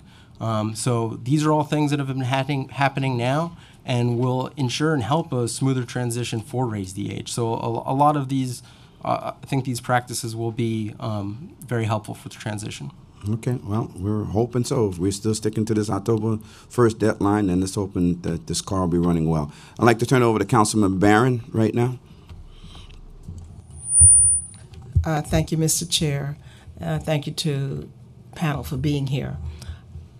The last time that we spoke, there was, to me, still not a distinction between SSD and SJD and the require. So has that happened, and can you give me clarification as to what exactly it is now? Do you recall what I'm talking about? The regulation? Right. Yeah. So, And if you said it earlier, I apologize. You didn't. it's come up. It is a very complicated topic. Okay. So, there is the Raise the Age legislation created a New York City specific category of a Right. specialized juvenile detention Right. facility. That is under the same regulations as a specialized secure detention facility. So an SJD, which is specific to the young people coming off of Rikers Island and newly arrested 17-year-olds, is under the exact same regulations as this SSD facility that has a statewide for any adolescent offender. How do they differ? The only distinction is that this specialized juvenile detention facility is for pre-Raise the Age youth. So young people that haven't come under Raise the Age from court processes. Those young people cannot be commingled with any other young person. So even if they're under the same facility regulations, they might be the same age, they might be the same charge category, but if one person has been detained pre their Raise the Age and another person has been detained post Raise the Age, they cannot interact in a facility, they cannot be in a classroom together. However, the actual regulations themselves are exactly the same, if that makes sense. Now, it might, and by makes sense. So they can be in the same facility? They cannot come into any contact. So if But they can they be in the same facility? So legally, they can be co-located within one facility. Practically and operationally, if you cannot come into any contact in any type of common space or intake or medical services facility, it's not operationally possible for us to have these young people within the same facility. Legally, they say that these two types of facilities can be co-located, but there can be no interaction whatsoever between those different youth. So Crossroads is the SSD and Horizon is the SJD. Correct. And do you feel that you've given enough training? I probably should ask the question of the people who are being trained, so that they can meet the purpose of the Raise the Age to talk about those kinds of social programs and social. Sure. I mean, I think I mentioned this before. We have been working for the last 2 years with a cadre of experts, particularly our staff, in looking at revamping our pre-service offerings in light of the development of the new title, the Juvenile Development Specialist. So actually our training now includes more time in the facility, within the ecology, and understanding the importance of the living units, or the milieu as we call it in our work. And yes, I mean, actually. How many youth development specialists have you trained and hired? By now, we're in the middle of the third class that will get us to 92, I think. And what's your goal? 175. And we actually already made offers on Saturday to 75 more. And they are going through our very extraneous screening process. So you have 72, and you're offering to 75 more. So you think that you'll be We will. where you are? We have another hiring fair this week. Okay. Thank you, Mr. Chair. Councilman Barron makes a valid point in regards to we train people, but are they ready on this day? Because you've gone through the class, you might be ready to take the test. It's like studying for the LSAT. You're not going to take the bar if you ain't ready. So if you're telling us that you've trained all these folks, have you had conversations with evaluations with whoever you're training? Say, are you going to be ready to walk into a facility on October 1st? It's the difference than because you're dealing with human lives now, and if the adults that you're hiring are not ready, then they will mess up a child who comes in or physically end up getting hurt because they're not ready with proper training. Yeah, exactly what I did actually last week. I had the chance to meet the first class of 47. They have been actually in the facility now for 3 or 4 weeks, and I actually had the chance to meet with all of them. And I actually just had that question. I mean, how are you doing? Are we doing well enough? What do you need? As you know, in this business, there's mentioned that, yes, there's a lot of stuff that we learn in the classroom. There's a lot of things that we're learning now through coaching and peer mentoring.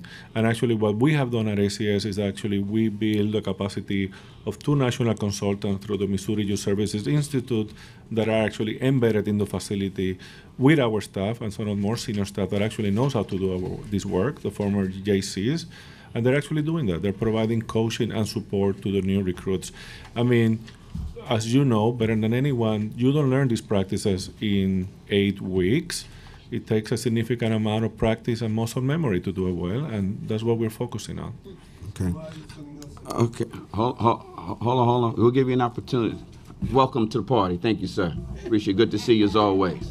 And again, and I'm going to say this, we're on a time, but I'm going to ask everyone, because we're all here for a purpose. So I'm going to ask, after you testify today, I'm going to ask everyone to stick around and listen to everyone's conversation for the next hour, because we got to get this right. We can't talk about stuff on the record and then leave not here with the next person said, then say, they're right. We didn't think about that. Oh, yeah. So we can get it right, because this is our last hearing before October 1st, unless we have to call an emergency meeting, in which I'm hoping we don't have to do, but we'll do what we got to do to make sure that we saved our children's lives. I want to turn it back over to Councilmember Barron, who has a follow-up question, then Councilmember Powers after that. Thank you, Mr. Chair. In terms of those youth development specialists,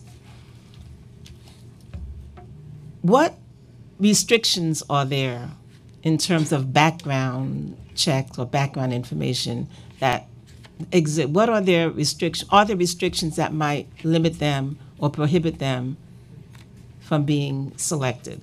We understand that we oftentimes look for people who've been through the system and who understand the pitfalls and can relate to the young people and address that issue.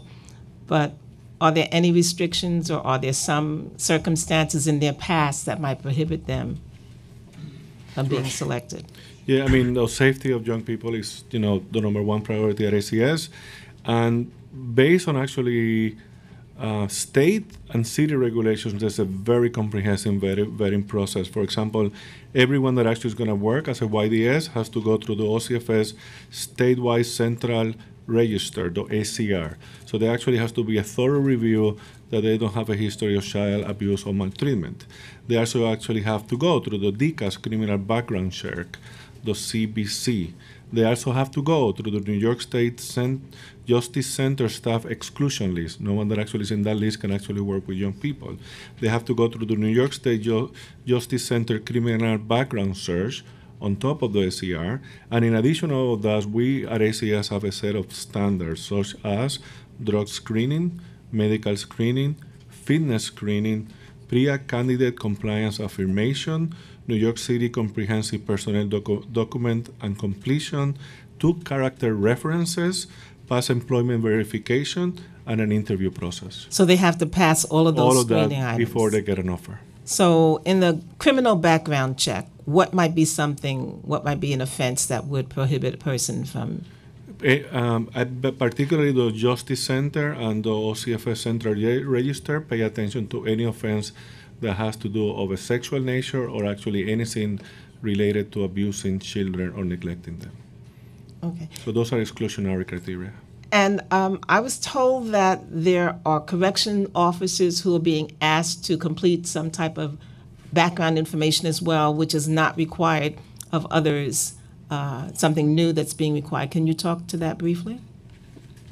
Yeah, there's 3 additional checks that come along with the Raise the Age legislation.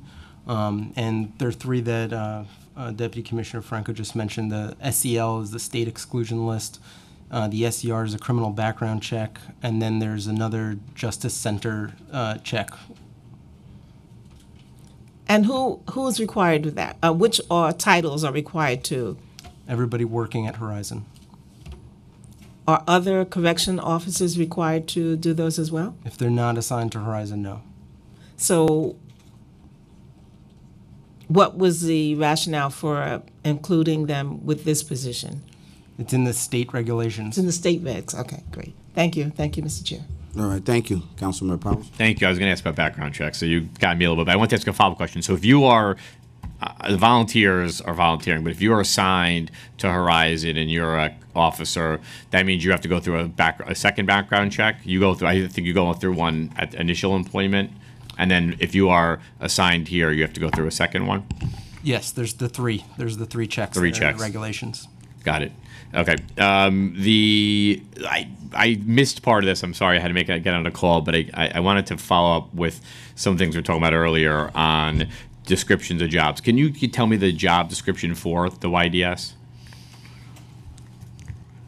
Yeah, I mean, it's I could share that with you. It's actually a 5-page document that actually goes into details. But 3 bullet point. Yeah. I mean, one of the things that we actually understood in conversations with our current JCs and our partners at 371 is that we needed to build the capacity of this staff to do two things: be able to set up limits, structure, and predictability in the day-to-day schedule of the young people that we serve.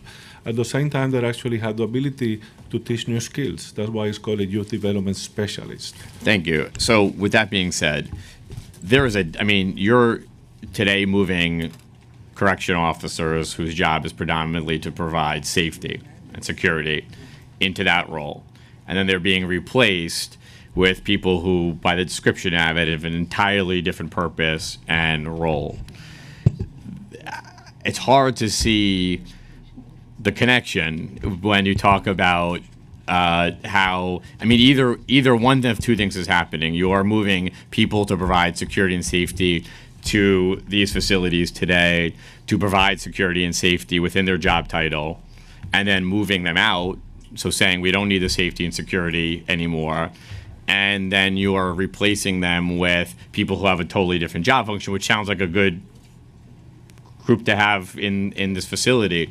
So it's hard. I can understand the concerns. I'm not saying there's a legal argument. I don't make the legal argument, but I can understand the concerns that you're taking one entire job and another job, and you are eventually replacing them, and they really have, it's by the job descriptions of what I know what the job description is and what I hear, entirely different roles. And it's hard to, I would imagine it would be hard to believe that there's not going to be sort of an encroachment on the existing job. I mean, how do we, I guess maybe I would just ask for maybe a further explanation. How do we explain how you're going to be switching these jobs or eventually trading, and yet the job titles sound so radically different from each other? So either we're sacrificing the safety and security, which is what the correction officers do, or we are asking folks to do something way out of their purview today. Safety and security is what we have always done in security detention before having a special security detention facilities. Our JCs did it really well, and they have always done it really well. The specialized the youth development specialist is actually grounded on what our juvenile counselors did. I'm not clear about the question of safety and security. We have very safe, very secure facilities. We have always had them. The data shows that actually they get safer every year.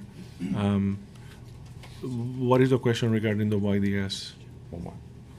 Are the YDS? I'm sorry that I've used all my time. I think YDS officers are providing security. Yeah, they provide safety and security in our Crossroads facility.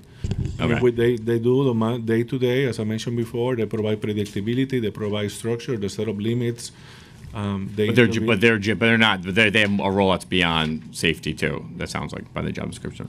Yes. Okay. Yeah. Okay. And sorry, last question. The 85 jobs that are going to be the ACS jobs there today. Is it all? What are the breakdown of those jobs? I can share that in writing. As I mentioned before, a significant number of them are going to be program counselors embedded within each one of the living units. They're going to be case managers, which actually is a new role within the criminal adolescent parts, criminal court. Guidance counselors. There's a significant number of different people that actually are doing what we intend to do, which is expand the programmatic elements to have young people engaged and busy all the time. Good. Thank you. Thank you for answering my questions. All right, thank you. We're going to go to Councilmember Holder, who has a question. Yes, just to follow up on Councilman Powers' comments. The job description, as I see it, you're replacing correction officers eventually at Horizon with the YDS person. Are there sub-job titles within that, or, I mean, there must be, right? So there might be personnel to handle security. They're trained in only security and not counseling. Yeah, that's not the way that actually the regulations are set up. That's not the way juvenile justice is done. So, I mean, there's actually subtitles within the YDS series, and there's actually AYDSs and different levels of supervisors. But if you go to any facility in the nation, you will find, actually at OCFS, youth development aides, or in New Jersey, they're called actually youth development counselors. They're actually the folks that are actually doing safety and security and also helping young people improve their lives. It's not unusual. It's actually what is done everywhere. I guess to the layperson, we're trying to come to grips with the fact that corrections officers are going in and being replaced with what? What's the, like a clear job description of the YDS. Of the YDS. We can share that with we you. haven't seen. We will. So, excuse me? I will share you You'll the share full it. set of tasks and standards. Because of that would clear a expectations. lot of things up. Because correction officers, and I think the union is mentioning, they're going in there blind actually with their training, and it may not be sufficient to what you guys have planned for this facility. But I understand their apprehension, and certainly the council members, as you can hear, are concerned also. Thanks. Thank you. Thank you, Councilmember. We're going to turn it over to Councilmember Jonai, and thank you. You have about 4 minutes, sir. Do your thing. Thank you, Chairman. I'll make it quick. And just to follow up to Councilman Holden's question there. If we're going to be using existing correction officers which have been trained in a certain way, and we're looking to actually change their common practice, have they been adequately trained to adapt to this new environment? So we believe so. We have a safe crisis management training that we've sent all the 330 staff to so far. A lot of the other trainings are specific to the state regulations. Some of those are small procedural changes. So we are on task to complete all this training by October 1st and believe that they are adequately equipped. You believe or you're certain? Because this is weeks away, and if October 1st is the beginning of this new programming. I mean, let's make no mistake that this is a challenge for every agency to implement. We are doing the best we can to put in a strong training curriculum to get our staff prepared. Isn't that a setup for failure if October 1st is the beginning and we're not certain here? Many of these staff have been working with these kids for years.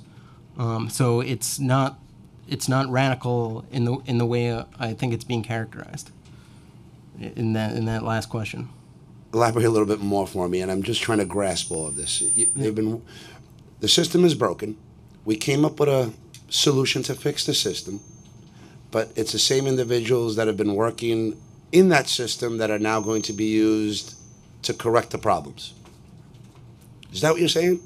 Without the additional training? I mean, so unpacking that, the system as a whole changing, the raising the age, that's a system-wide change. Right.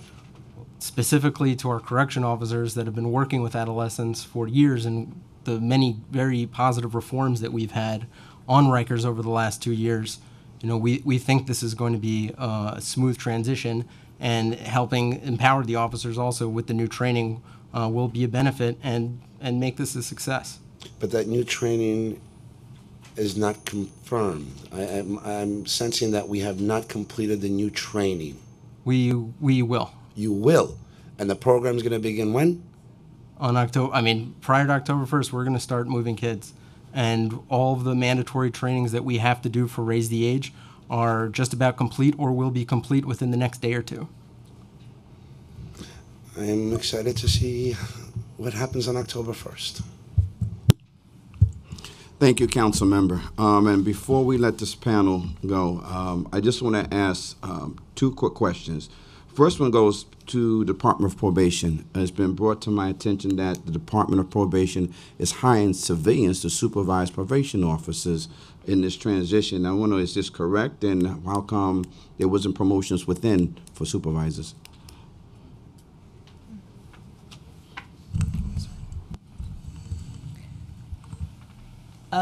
We are currently hiring staff, as far as I know, and clearly that these are probation officers, and they're probation officers. So I don't know about the civilians.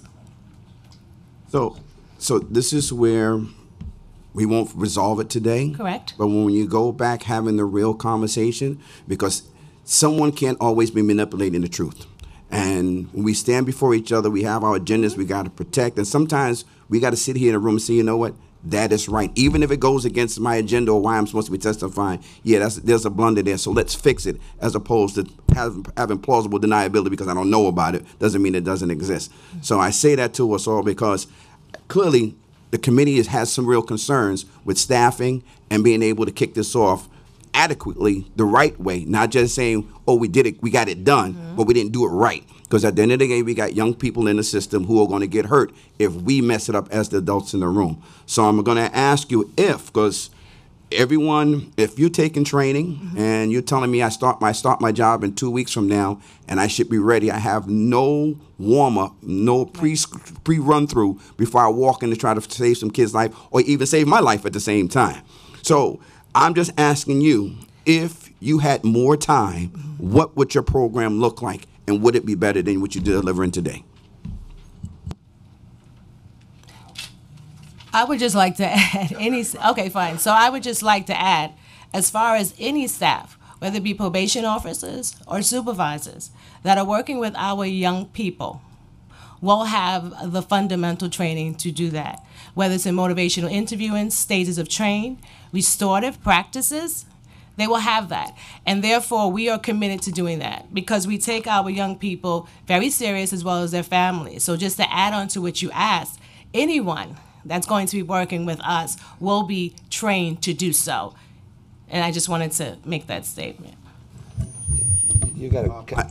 I want to hear from you, Dan. If you had more time, because if we still got some possibilities in the last 2 weeks, but if the next 2 weeks and a snowstorm hits and everything is shut down, October 1st is out the window. So what does it look like if you had more time? If you had your choice and you had more time, what would your program look like? Yeah, I think I want to open up with some perspective. I mean, actually, Commissioner Gray and I actually were in Albany about 3 weeks ago.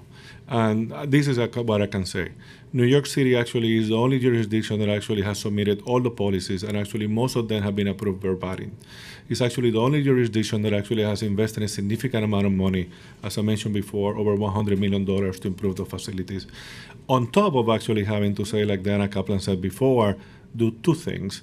Be ready for the new Raise the Age kids and take care of all the kids who were actually in Rikers. Whenever we go to any of these meetings actually and meet with other jurisdictions, people are at awe in terms of our ability to make all of these things happen so quickly. The ability to actually have, I think we open up talking about changes in the court process. Those are not minor things to do. The ability to actually having juvenile delinquents go to court until 1 a.m. is not just actually fair, just and a big item. It's actually something that will reduce the likelihood of young people being in detention for 1 or 2 days when they don't pose a risk to the community. If you look at the population in Rikers, if you look at the population in detention today, a significant number of them, about 30% of them, live within 4 days. By actually having them in front of the judge quickly, expeditiously, in the middle of the night, I think we're making our system faster and fairer. And I think all of those things are things that we have to keep in consideration.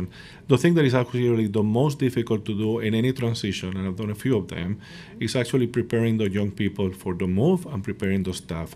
And for the last 2 weeks, my staff and the staff of the Department of Corrections have been talking to young people. Actually, the Department of Education is part of those conversations, and to their families in getting them ready, even though we don't know, some of them may not move, getting them ready to the transition to Horizons.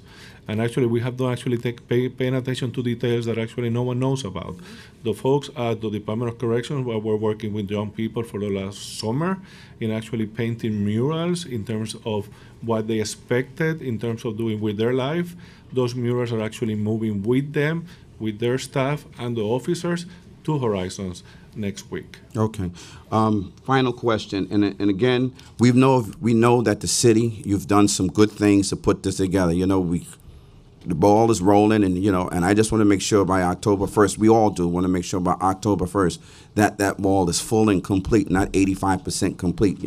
Rather be a long distance runner for the long haul than a sprinter who sprints for the last 6 months and then falls apart when you can't go any further.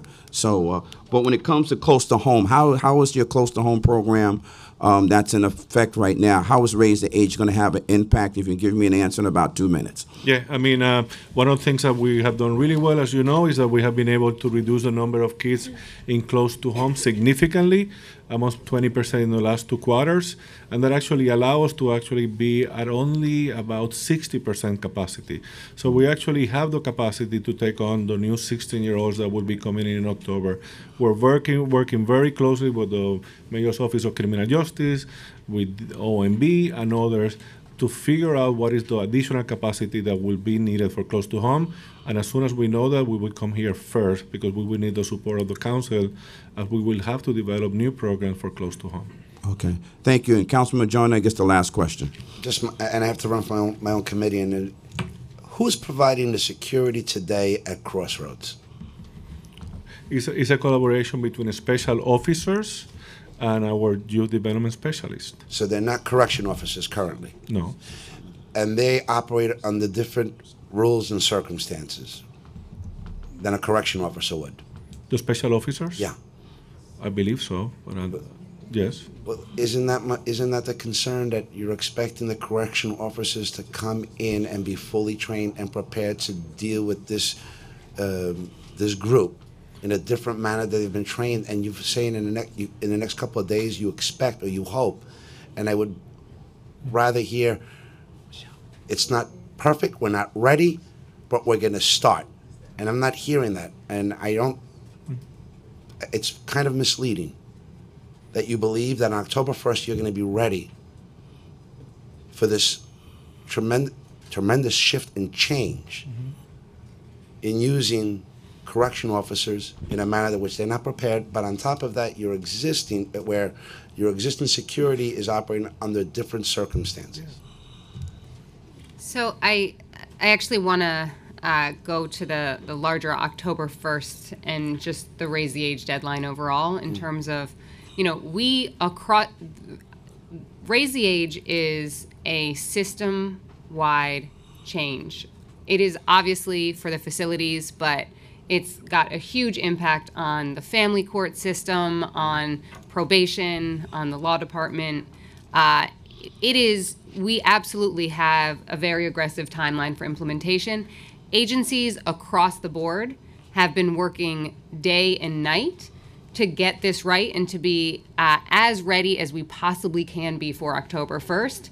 And we have certainly indicated along the way that it has not been the easiest path because we are on a very short deadline, because, there's things that we've said that we would have liked the state regulations earlier, things like that.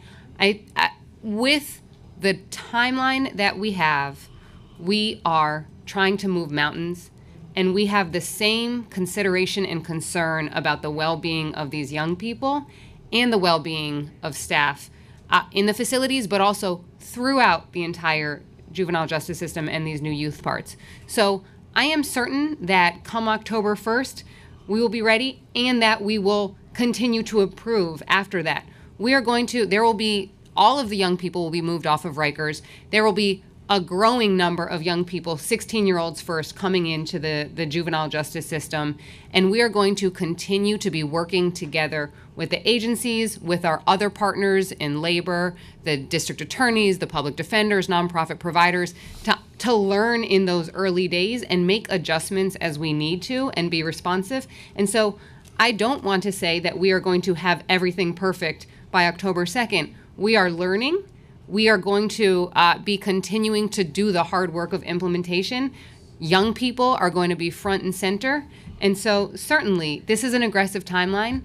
We are going to be ready. We are prepared for it. And also it will continue to improve. And we have to continue to do the hard work together of getting it perfect, because obviously that is ultimately what we're responsible for.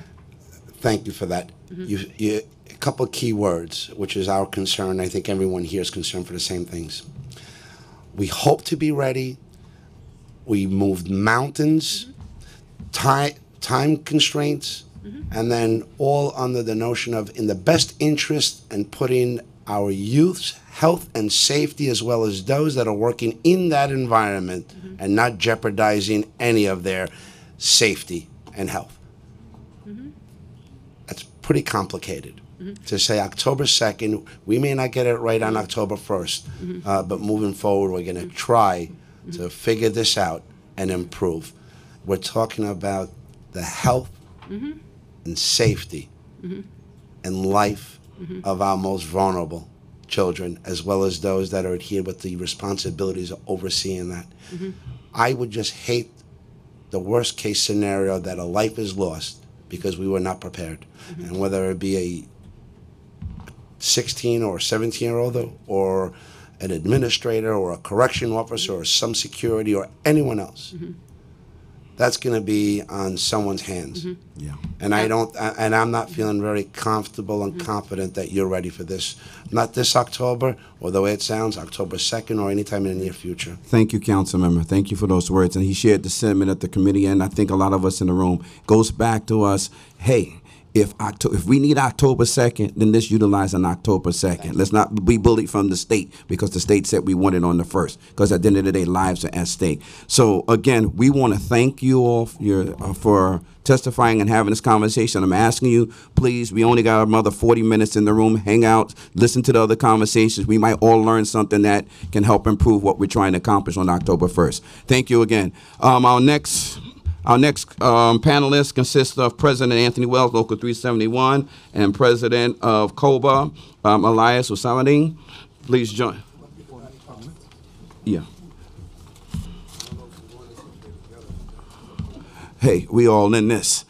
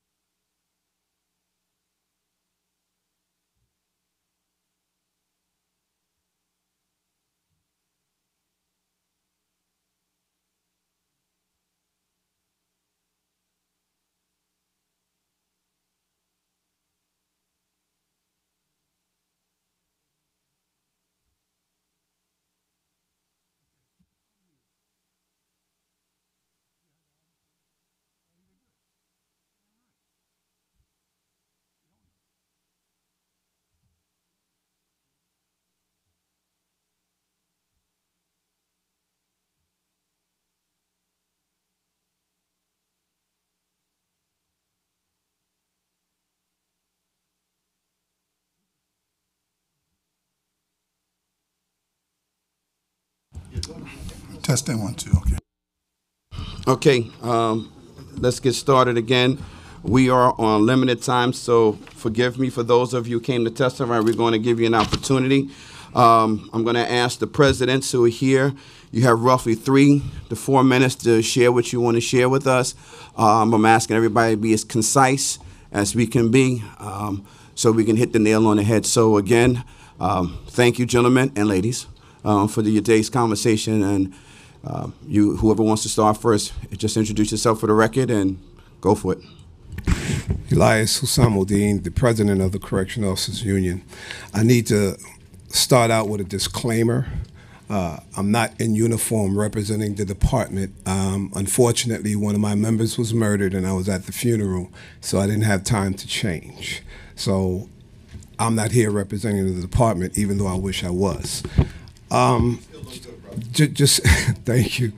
And just to start, I'm not even going to read this entire thing. I'm just going to go through it.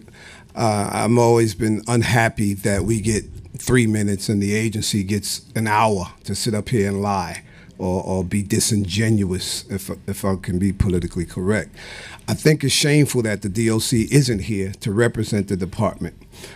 There are dozens of managers, uniform and non-uniform, that could have been here. We have 9 chiefs of the agency, and there's no reason why they couldn't be here to represent.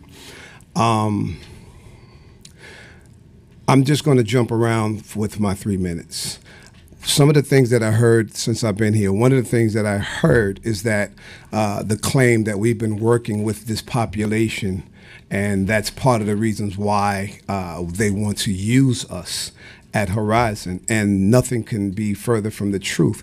Yes, we have worked with 16 and 17-year-olds, but we worked with 16 and 17-year-olds who were considered adults. So the rules that apply to adults are the same rules that apply to 16 and 17-year-olds. So it's disingenuous of them to try to use that as a reason for why we should be at Horizon. If that was the case, then why are we not at Crossroads? The other thing is, I needed to be clear that this uniform that I am wearing doesn't belong in Horizon, and we should not be in Horizon on October 1st or October 2nd. The other thing is, the truth of the matter is, I was just there the day before yesterday, and this place is not ready. Yeah, they're doing double time. They're working their behinds off, but the place is not physically ready. The other thing is that in understanding the legislation or the bill signed by the governor as far as to raise the age is concerned, yes, historically, DOC has worked in conjunction with the juvenile justice, but it's never been correction officers. We've had on loan wardens, deputy wardens, chiefs of the agency to assist them and help them and guide them, but there's never been a time in the 30 years that I've been a correction officer that correction officers have been anywhere near this particular population. The other thing is, and I think some of your people touched on it, is that, look, the fact of the matter is the governor, they signed this bill in, April, June of 2017. And the city of New York sat on their behind and they did nothing. They did nothing, and they decided to involve us in April of this year. And all of a sudden now you want to sit here and claim that the 5 days of training that you're giving correction officer is going to, and all of a sudden, turn them into Tony Wells people. His people go to an academy and get extensive training to deal with 16 and 17-year-olds. You're sticking us in our academy, and you have our people giving us 5 days of some training, and on October 1st, you want us to march into Horizon as if we're some type of juvenile counselor. The reality is, would you send a police officer into a burning fire? No, you won't. You send a firefighter. Would you send a firefighter to fight crime? No, you won't. So why in the hell do you want to send this uniform into Horizon, someplace that's made for juveniles and adolescents, and try to turn us into something that we're not? The bottom line, Councilman, is this is union busting. This is the city's way of union busting, trying to turn my members into something that we are not. Don't get me wrong. Would I love to have 300, 600 additional positions? How often does a union sit down and say, I don't want them? At the end of the day, this is not good for the 16 and 17-year-olds, and it's damn sure not going to be good for my members. We want nothing to do with Horizon. And we're not saying it in a negative way. We're saying that if you really want to stick with the intent of what we believe the Raise the Age law or legislation was about, which is to take these kids off of Rikers Island and put them in an environment where they can flourish, where they can be taught, where they can be trained, and where they can be helped, then we don't see how sending us there is going to do that.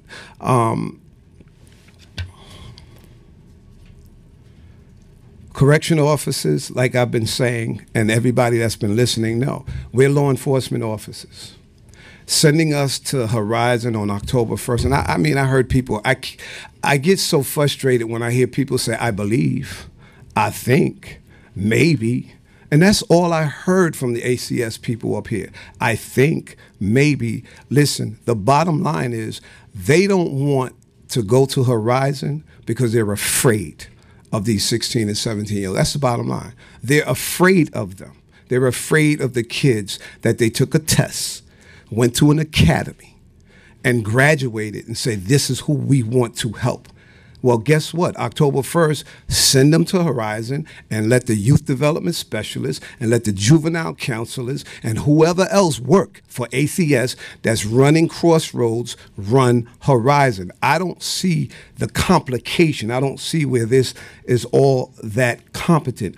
Our training does not provide us with the type, our academy training does not provide us with the type of training that's needed to deal with these 16 and 17-year-olds. As a correction officer, I wear a slash-proof vest. As a correction officer, I have chemical agent.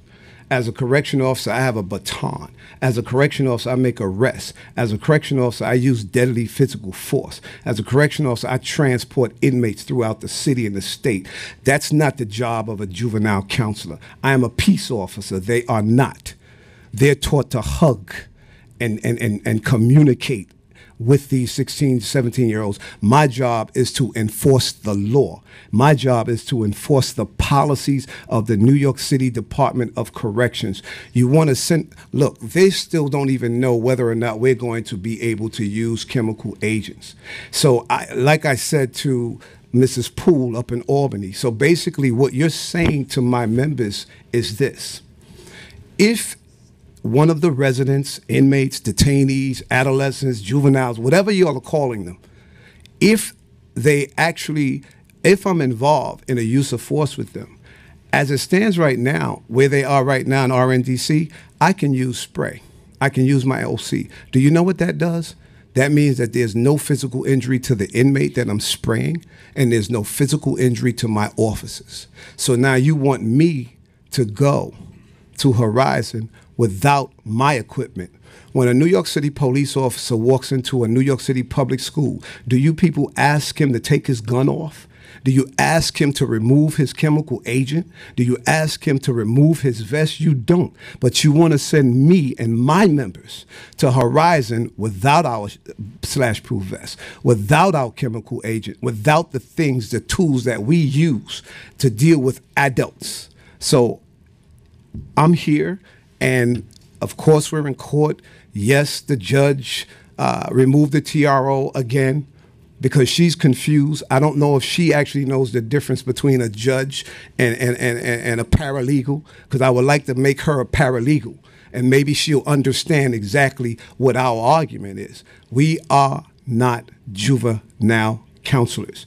We are not mental health workers. We are not social workers. We are law enforcement officers. We are the police of the jails. That's the test we took. Currently, Councilman, they actually took pictures of my members, so we're going to have 2 ID cards. We're going to have an ACS ID card, and we're going to have a DOC ID card. Where does this happen? Where does this happen? So you have my members fill out this form that a juvenile counselor or a youth development specialist, they signed up for this. So they know they're going to be fingerprinted. They know that they're going to go through the Justice Center. They know they're going to have to deal with child registry and all this other type of stuff. That's not the job that I took. That's not the test that I took. I took a test to be a New York City correction officer. And I'm not interested in being a firefighter. I'm not interested in being a cop. I'm not interested in being a sanitation worker. I'm interested in being what I signed up for and the test that I took. I can go on. I won't go on. The bottom line for me is we do not belong in Horizon no more than we are at Crossroads. You have the same inmates, 13 to 18-year-olds, same type of crimes, murder, attempted murder, rape, whatever it is. They're all in Brooklyn at Crossroads right now. Correction officers are not there. We're not providing security. We're not providing any type of service at Crossroads. And what do they have? About 25 kids? And as of October 1st, you're going to get 50 from Rikers Island, and you can't handle 50 kids? Didn't you take the test to do this? Didn't you say these are your jobs? This is union busted. This is the mayor and city hall, and unfortunately, some of your co-workers that's involving themselves in city in union busting, and we're not interested. And I'm going, in conclusion, I'm going fighting, screaming, and kicking as of October 1st, because I don't want my members to have anything to do with that, because there's no positive outcome. And just one more thing. 4 years ago, they said we had fight clubs. 4 years ago, they said we were abusing the 16 and 17-year-olds. 4 years ago, they accused us of dealing with Khalif Brower. 4 years ago, the Department of Justice attached itself to a lawsuit, Nunez, 4 years ago. 4 years later, these people are sitting here that we're the best equipped and we're the best qualified. Where's this hypocrisy coming from? This is hypocrisy. Can we handle 16 and 17-year-olds? Yes, we can, under our rules, under our guidelines, and under our training. Thank you. Thank you. Freddie, can I get some water?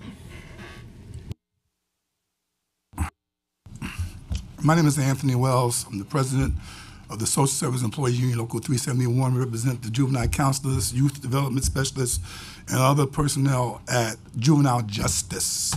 My brother put it really, and he capitalized it. He don't want to be there. We don't want them there. I got angry this morning because the city is being disingenuous with you.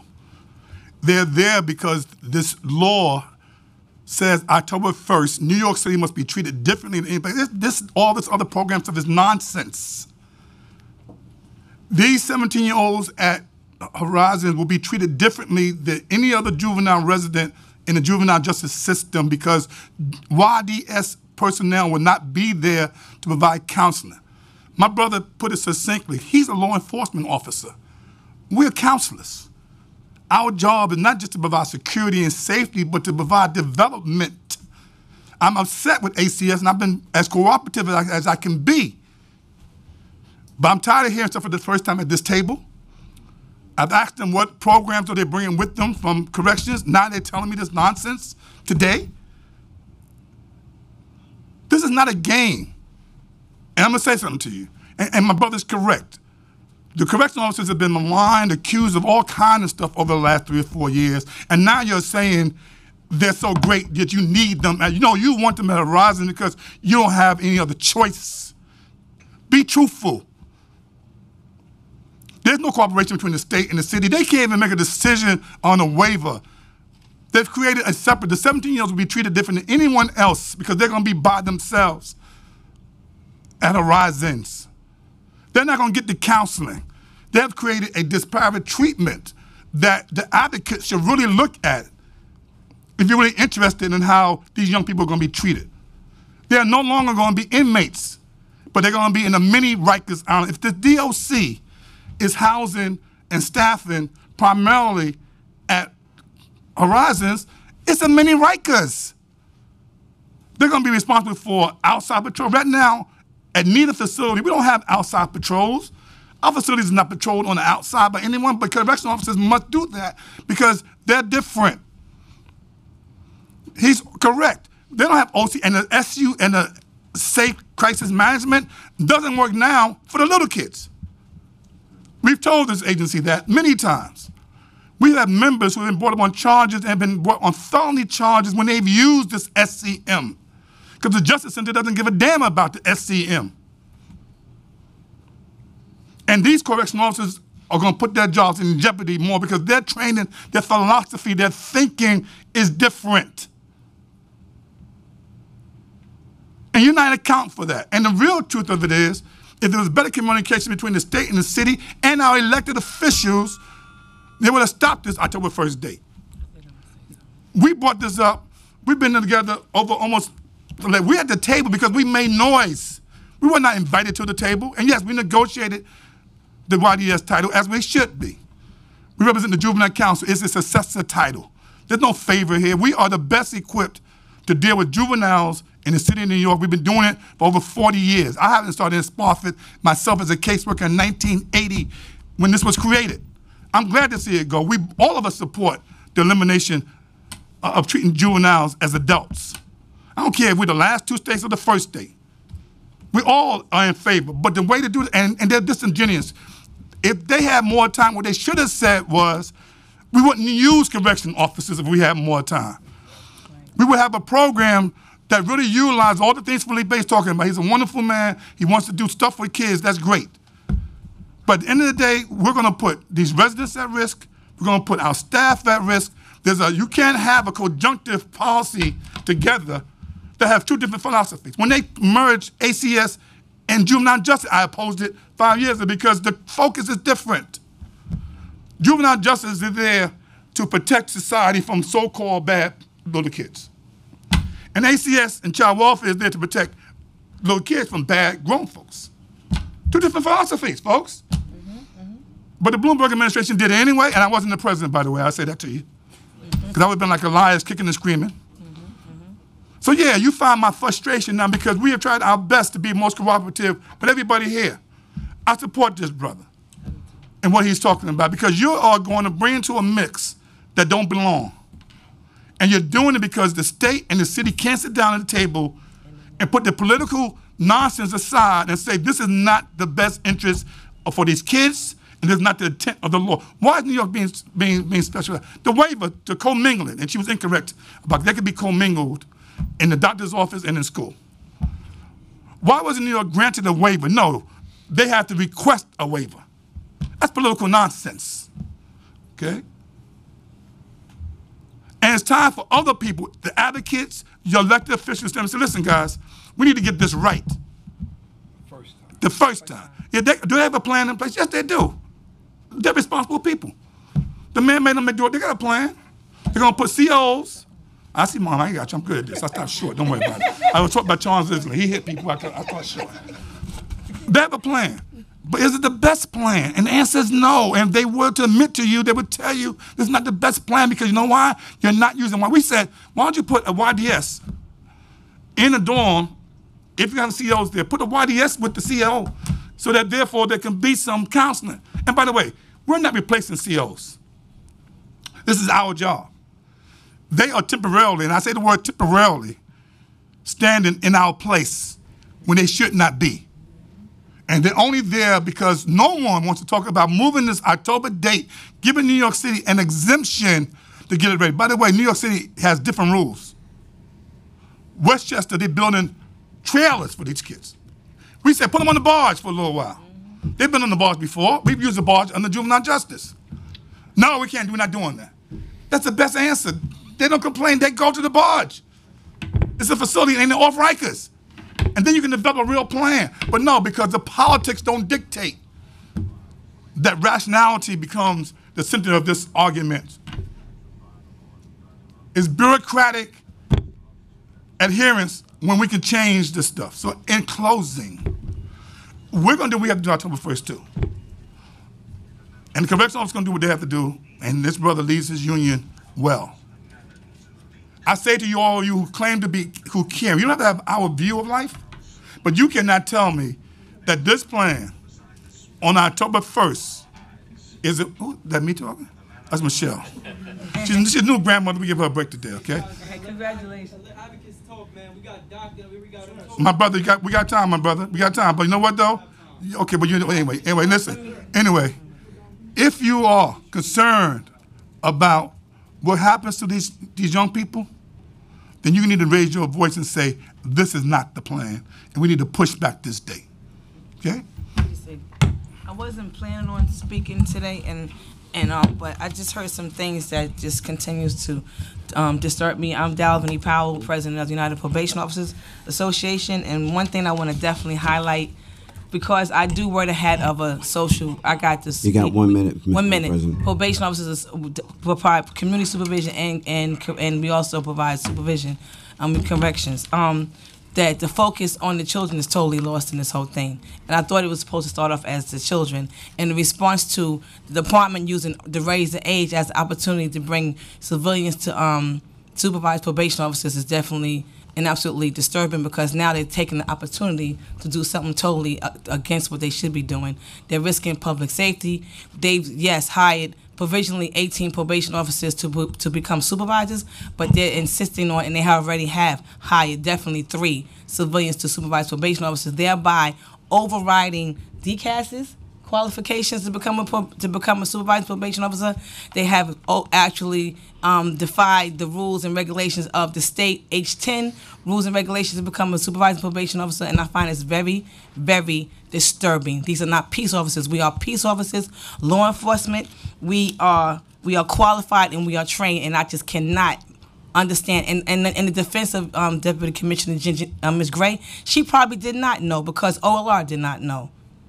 So we got some serious issues that needs to be addressed. Okay, thank you. I want to thank this panel. I'm not going to ask any questions because you laid it out. You laid it out for what it is.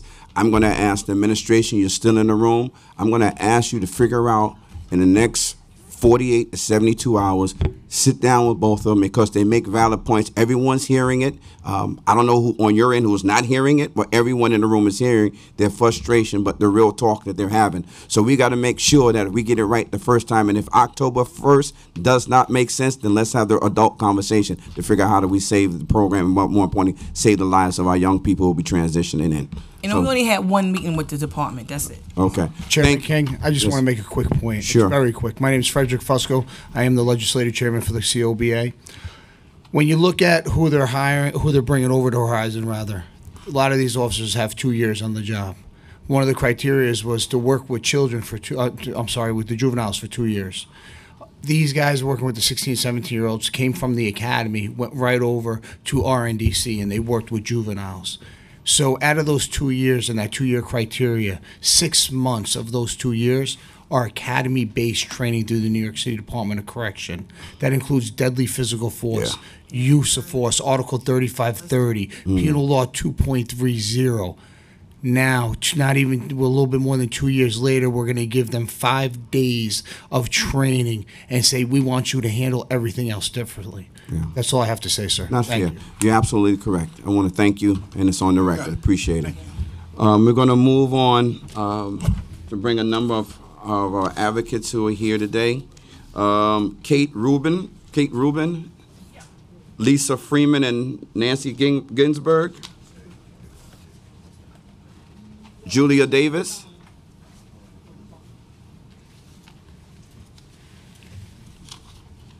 Vidal Guzman. Let's let Vidal go first. Two more people. Okay. Can they all fit? Oh, yeah, yeah.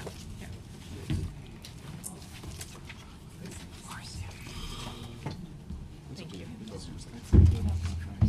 Yeah. Vidal. Yeah. First. Oh, sure. Yeah, sure. Yeah, you sit here. And I'm going to sit next to you. Hey, how you doing? Yeah. All right. Whoever's going to go first, thank you. I know sometimes these hearings can go a little off, and we got to listen, but the people who are delivering on the service, we need to get real concrete answers for them so we can hold them accountable when they say the right thing or if they don't say the right thing. So it's up to you all as advocates to keep them to the fire. So whoever's going to start. Vidal, you want to start? Yeah. My name is Vidal Guzman. I'm the community organizer for the Closed Rikers campaign. I'm also the survivor of the program. The program wasn't started 4 or 5 years ago. I have 2007 in my on my arm. Actually, the day that I was incarcerated in Rikers Island, the program been around for around 13 years. So whatever the DOC is actually saying is not true. It wasn't just something that just happened. So I want to really be, the real question really becomes what happened if DOC become the caretakers of the youth. The DOC has created the culture of the program and of Rikers Island. As you know, the DOC don't want or thinks of being a part of this process. It's time for us as a city, as a whole, to step up and say DOC should not look over our youth. They're going to be in Crossroad and Horizon. It's time for us to step up for our community, especially our community that we're serving, that to end the culture, to make sure that the youth are in spaces that are rehabilitated and restorative justice. I'm not done. People tonight will be heading home to go home. Ladies going home to very comfortable homes where they could relax easily, secure, and be proud of the community.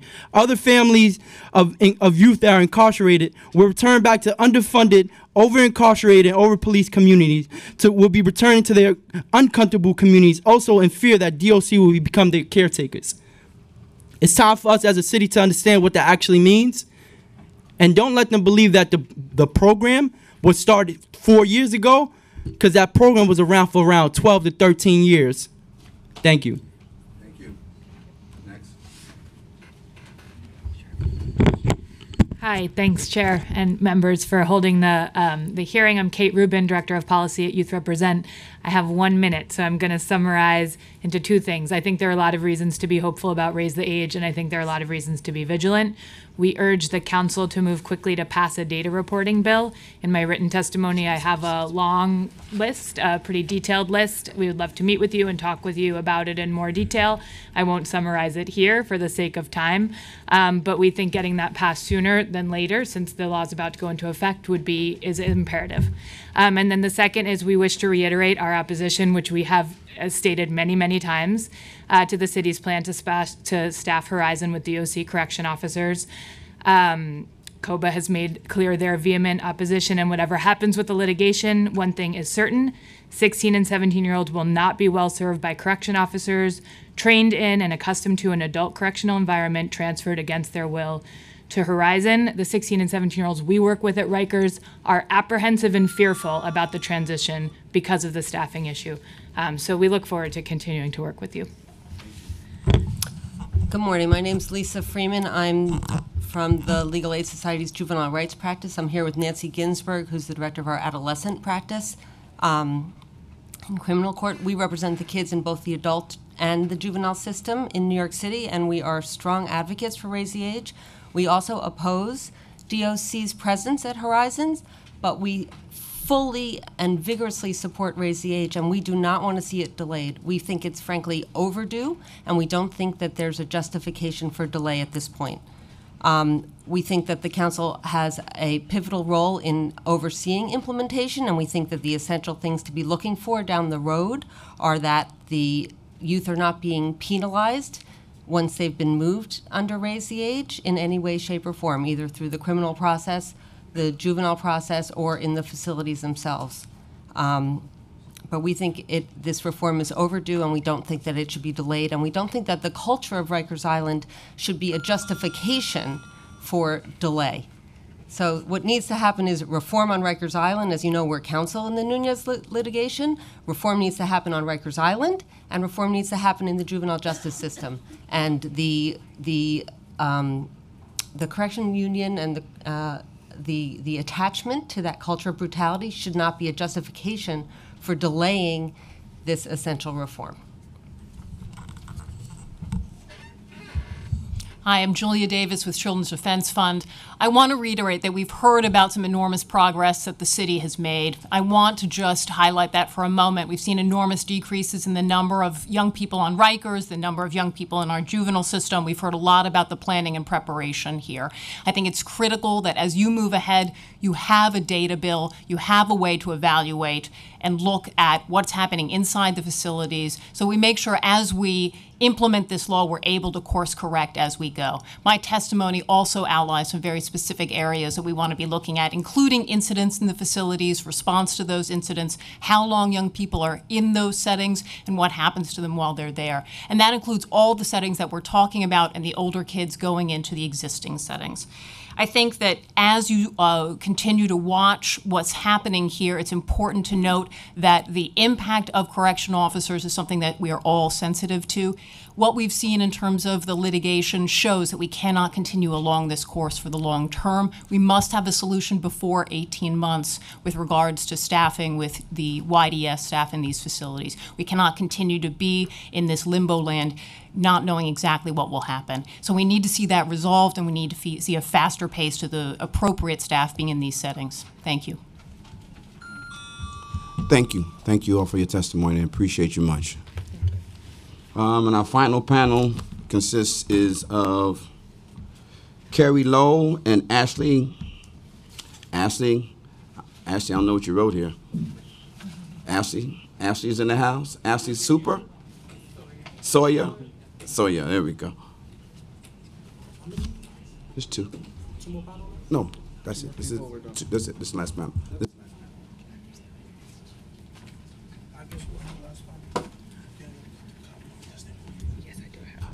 And Exalt, who's in the room? Is Exalt still here? Who's representing Exalt today? Is it Dominique Perry? If you have one of your young people, ask them to come join us the final panel.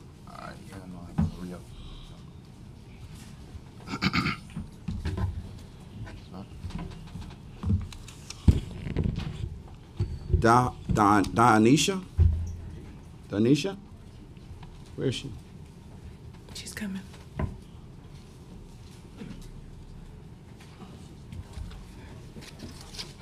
Okay. This is our last panel of today's committee hearing. Please introduce yourself for the record, and we'll start right with Ms. Sawyer. Good afternoon now.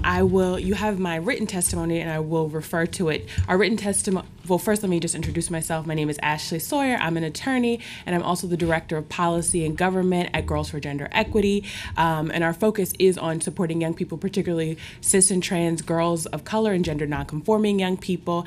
In addition to that, I had experience as an attorney representing young people while I was at Youth Represent who were incarcerated on Rikers Island, ages 16 to 24. I saw firsthand, I was in their housing units, and I saw firsthand some of the brutality that they experienced while there, and I'm happy to speak offline more about that. In my testimony, the written testimony, you'll see that we are fully in support of any efforts to address the sentencing of young people who were already sentenced prior to Raise the Age was being implemented. But in reference to today's comments, we just want to emphasize the ways that girls in particular and young people are harmed by having the same Rikers culture replicated in juvenile facilities. Girls and Rikers, I'm sure you saw the investigative reporting that was recently released about the rate of rape and sexual assault at Rosie's. GGE is a leader in the conversation around sexual assault. We're the home of the Me Too movement, and we want to make sure that young people who have been affected by the criminal legal system or the juvenile legal system are not forgotten in our responses to sexual assault and gender-based violence. It is incredibly important that anyone staffing a facility with young people has the training and the skill and the care to appropriately respond to young people who have experienced sexual trauma in their past and are keeping young people safe. We understand that juvenile facilities, period, are not safe places for young people, but that becomes even more exacerbated when you bring the culture from Rikers to a juvenile facility, and it puts our young people at great harm. Thank you for your time, and I look forward to continuing this conversation. Thank you. I know we're on a time limit, so I would just like to share my testimony. Hello, members of the New York City Council, Chairman King. Thank you for the opportunity for me to testify today. My name is Dominique Perry. When I was 13, my mom kicked me out, and I had to adapt to New York and survive. I grew up in foster care. I had no idea what foster care was, so I would follow what everyone else would do, not knowing that it would lead me into some serious trouble and I would have to deal with the consequences. At 16, I was introduced to Rikers Facility and Horizon Juvenile Detention Center. I felt like I had no one in my corner or on my side. No one really wanted to hear any excuses for my behavior whatsoever under any circumstances, especially the fact that I was in foster care. So I sucked it up and I did whatever I was told to do and I had to do. As I'm sharing these traumatic details with you all today, I'm not looking for any sympathy or any tears, but because of this, if Raise the Age was in effect around the time that I grew up, then I honestly would have dealt with life differently. But that's my past, and today we are in the present. I think that raising the age is very important so that no young people have to experience what I've been through. It's not fair to be young and end up in high-risk places. When you're young, you are still growing and need proper guidance, and high-risk facilities are ruining the chances for young people to succeed. A big reason I was successful is that when I was on probation, I was able to get help from a program that gave me education and an internship. I did so well at the internship that I was offered an additional chance to stay after my time was done. I think that's very important for youth like me because finding jobs can be very stressful. I was introduced to a program called Exalt Youth in 2013, and man, did they change my life. Exalt believed in me from the very first day and seeing something in me that I did not. A superstar. I remember my teacher from the program sat me down one day and asked me what was going on, and I was afraid to open up because I felt embarrassed and sometimes afraid that I'll be judged. Let's not forget the fact that Exalt Youth is a judge-free zone and I could be myself as a lesbian around them. Exalt has helped me in so many ways. They became my family in short timing, and that means a lot to me because when I was young, I would never ever put my trust into anyone. I would stay there late most days and do homework and receive support with my job. Employment. Let's not forget the fact that Exalt provides Metro cards and placement with paid internships that would typically lead to permanent employment. Exalt also teaches the youth about body language, code switching, and dressing appropriate for job interviews and anything else that you can name.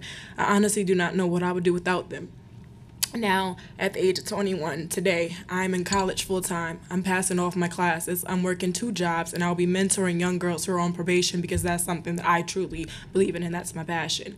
Everything that I know up to today is because of Exalt Youth, and they can have my heart any day due to the fact that they were complete strangers, and they helped me find myself again. To this very day, when I go to visit Exalt, I feel like a completely new person in a good way. I hope the City Council will do everything that you guys can to make sure that youth like me get to have programs that will help them succeed in every way possible. Thank you all for taking your time out to listen to my testimony, and it truly means a lot to me.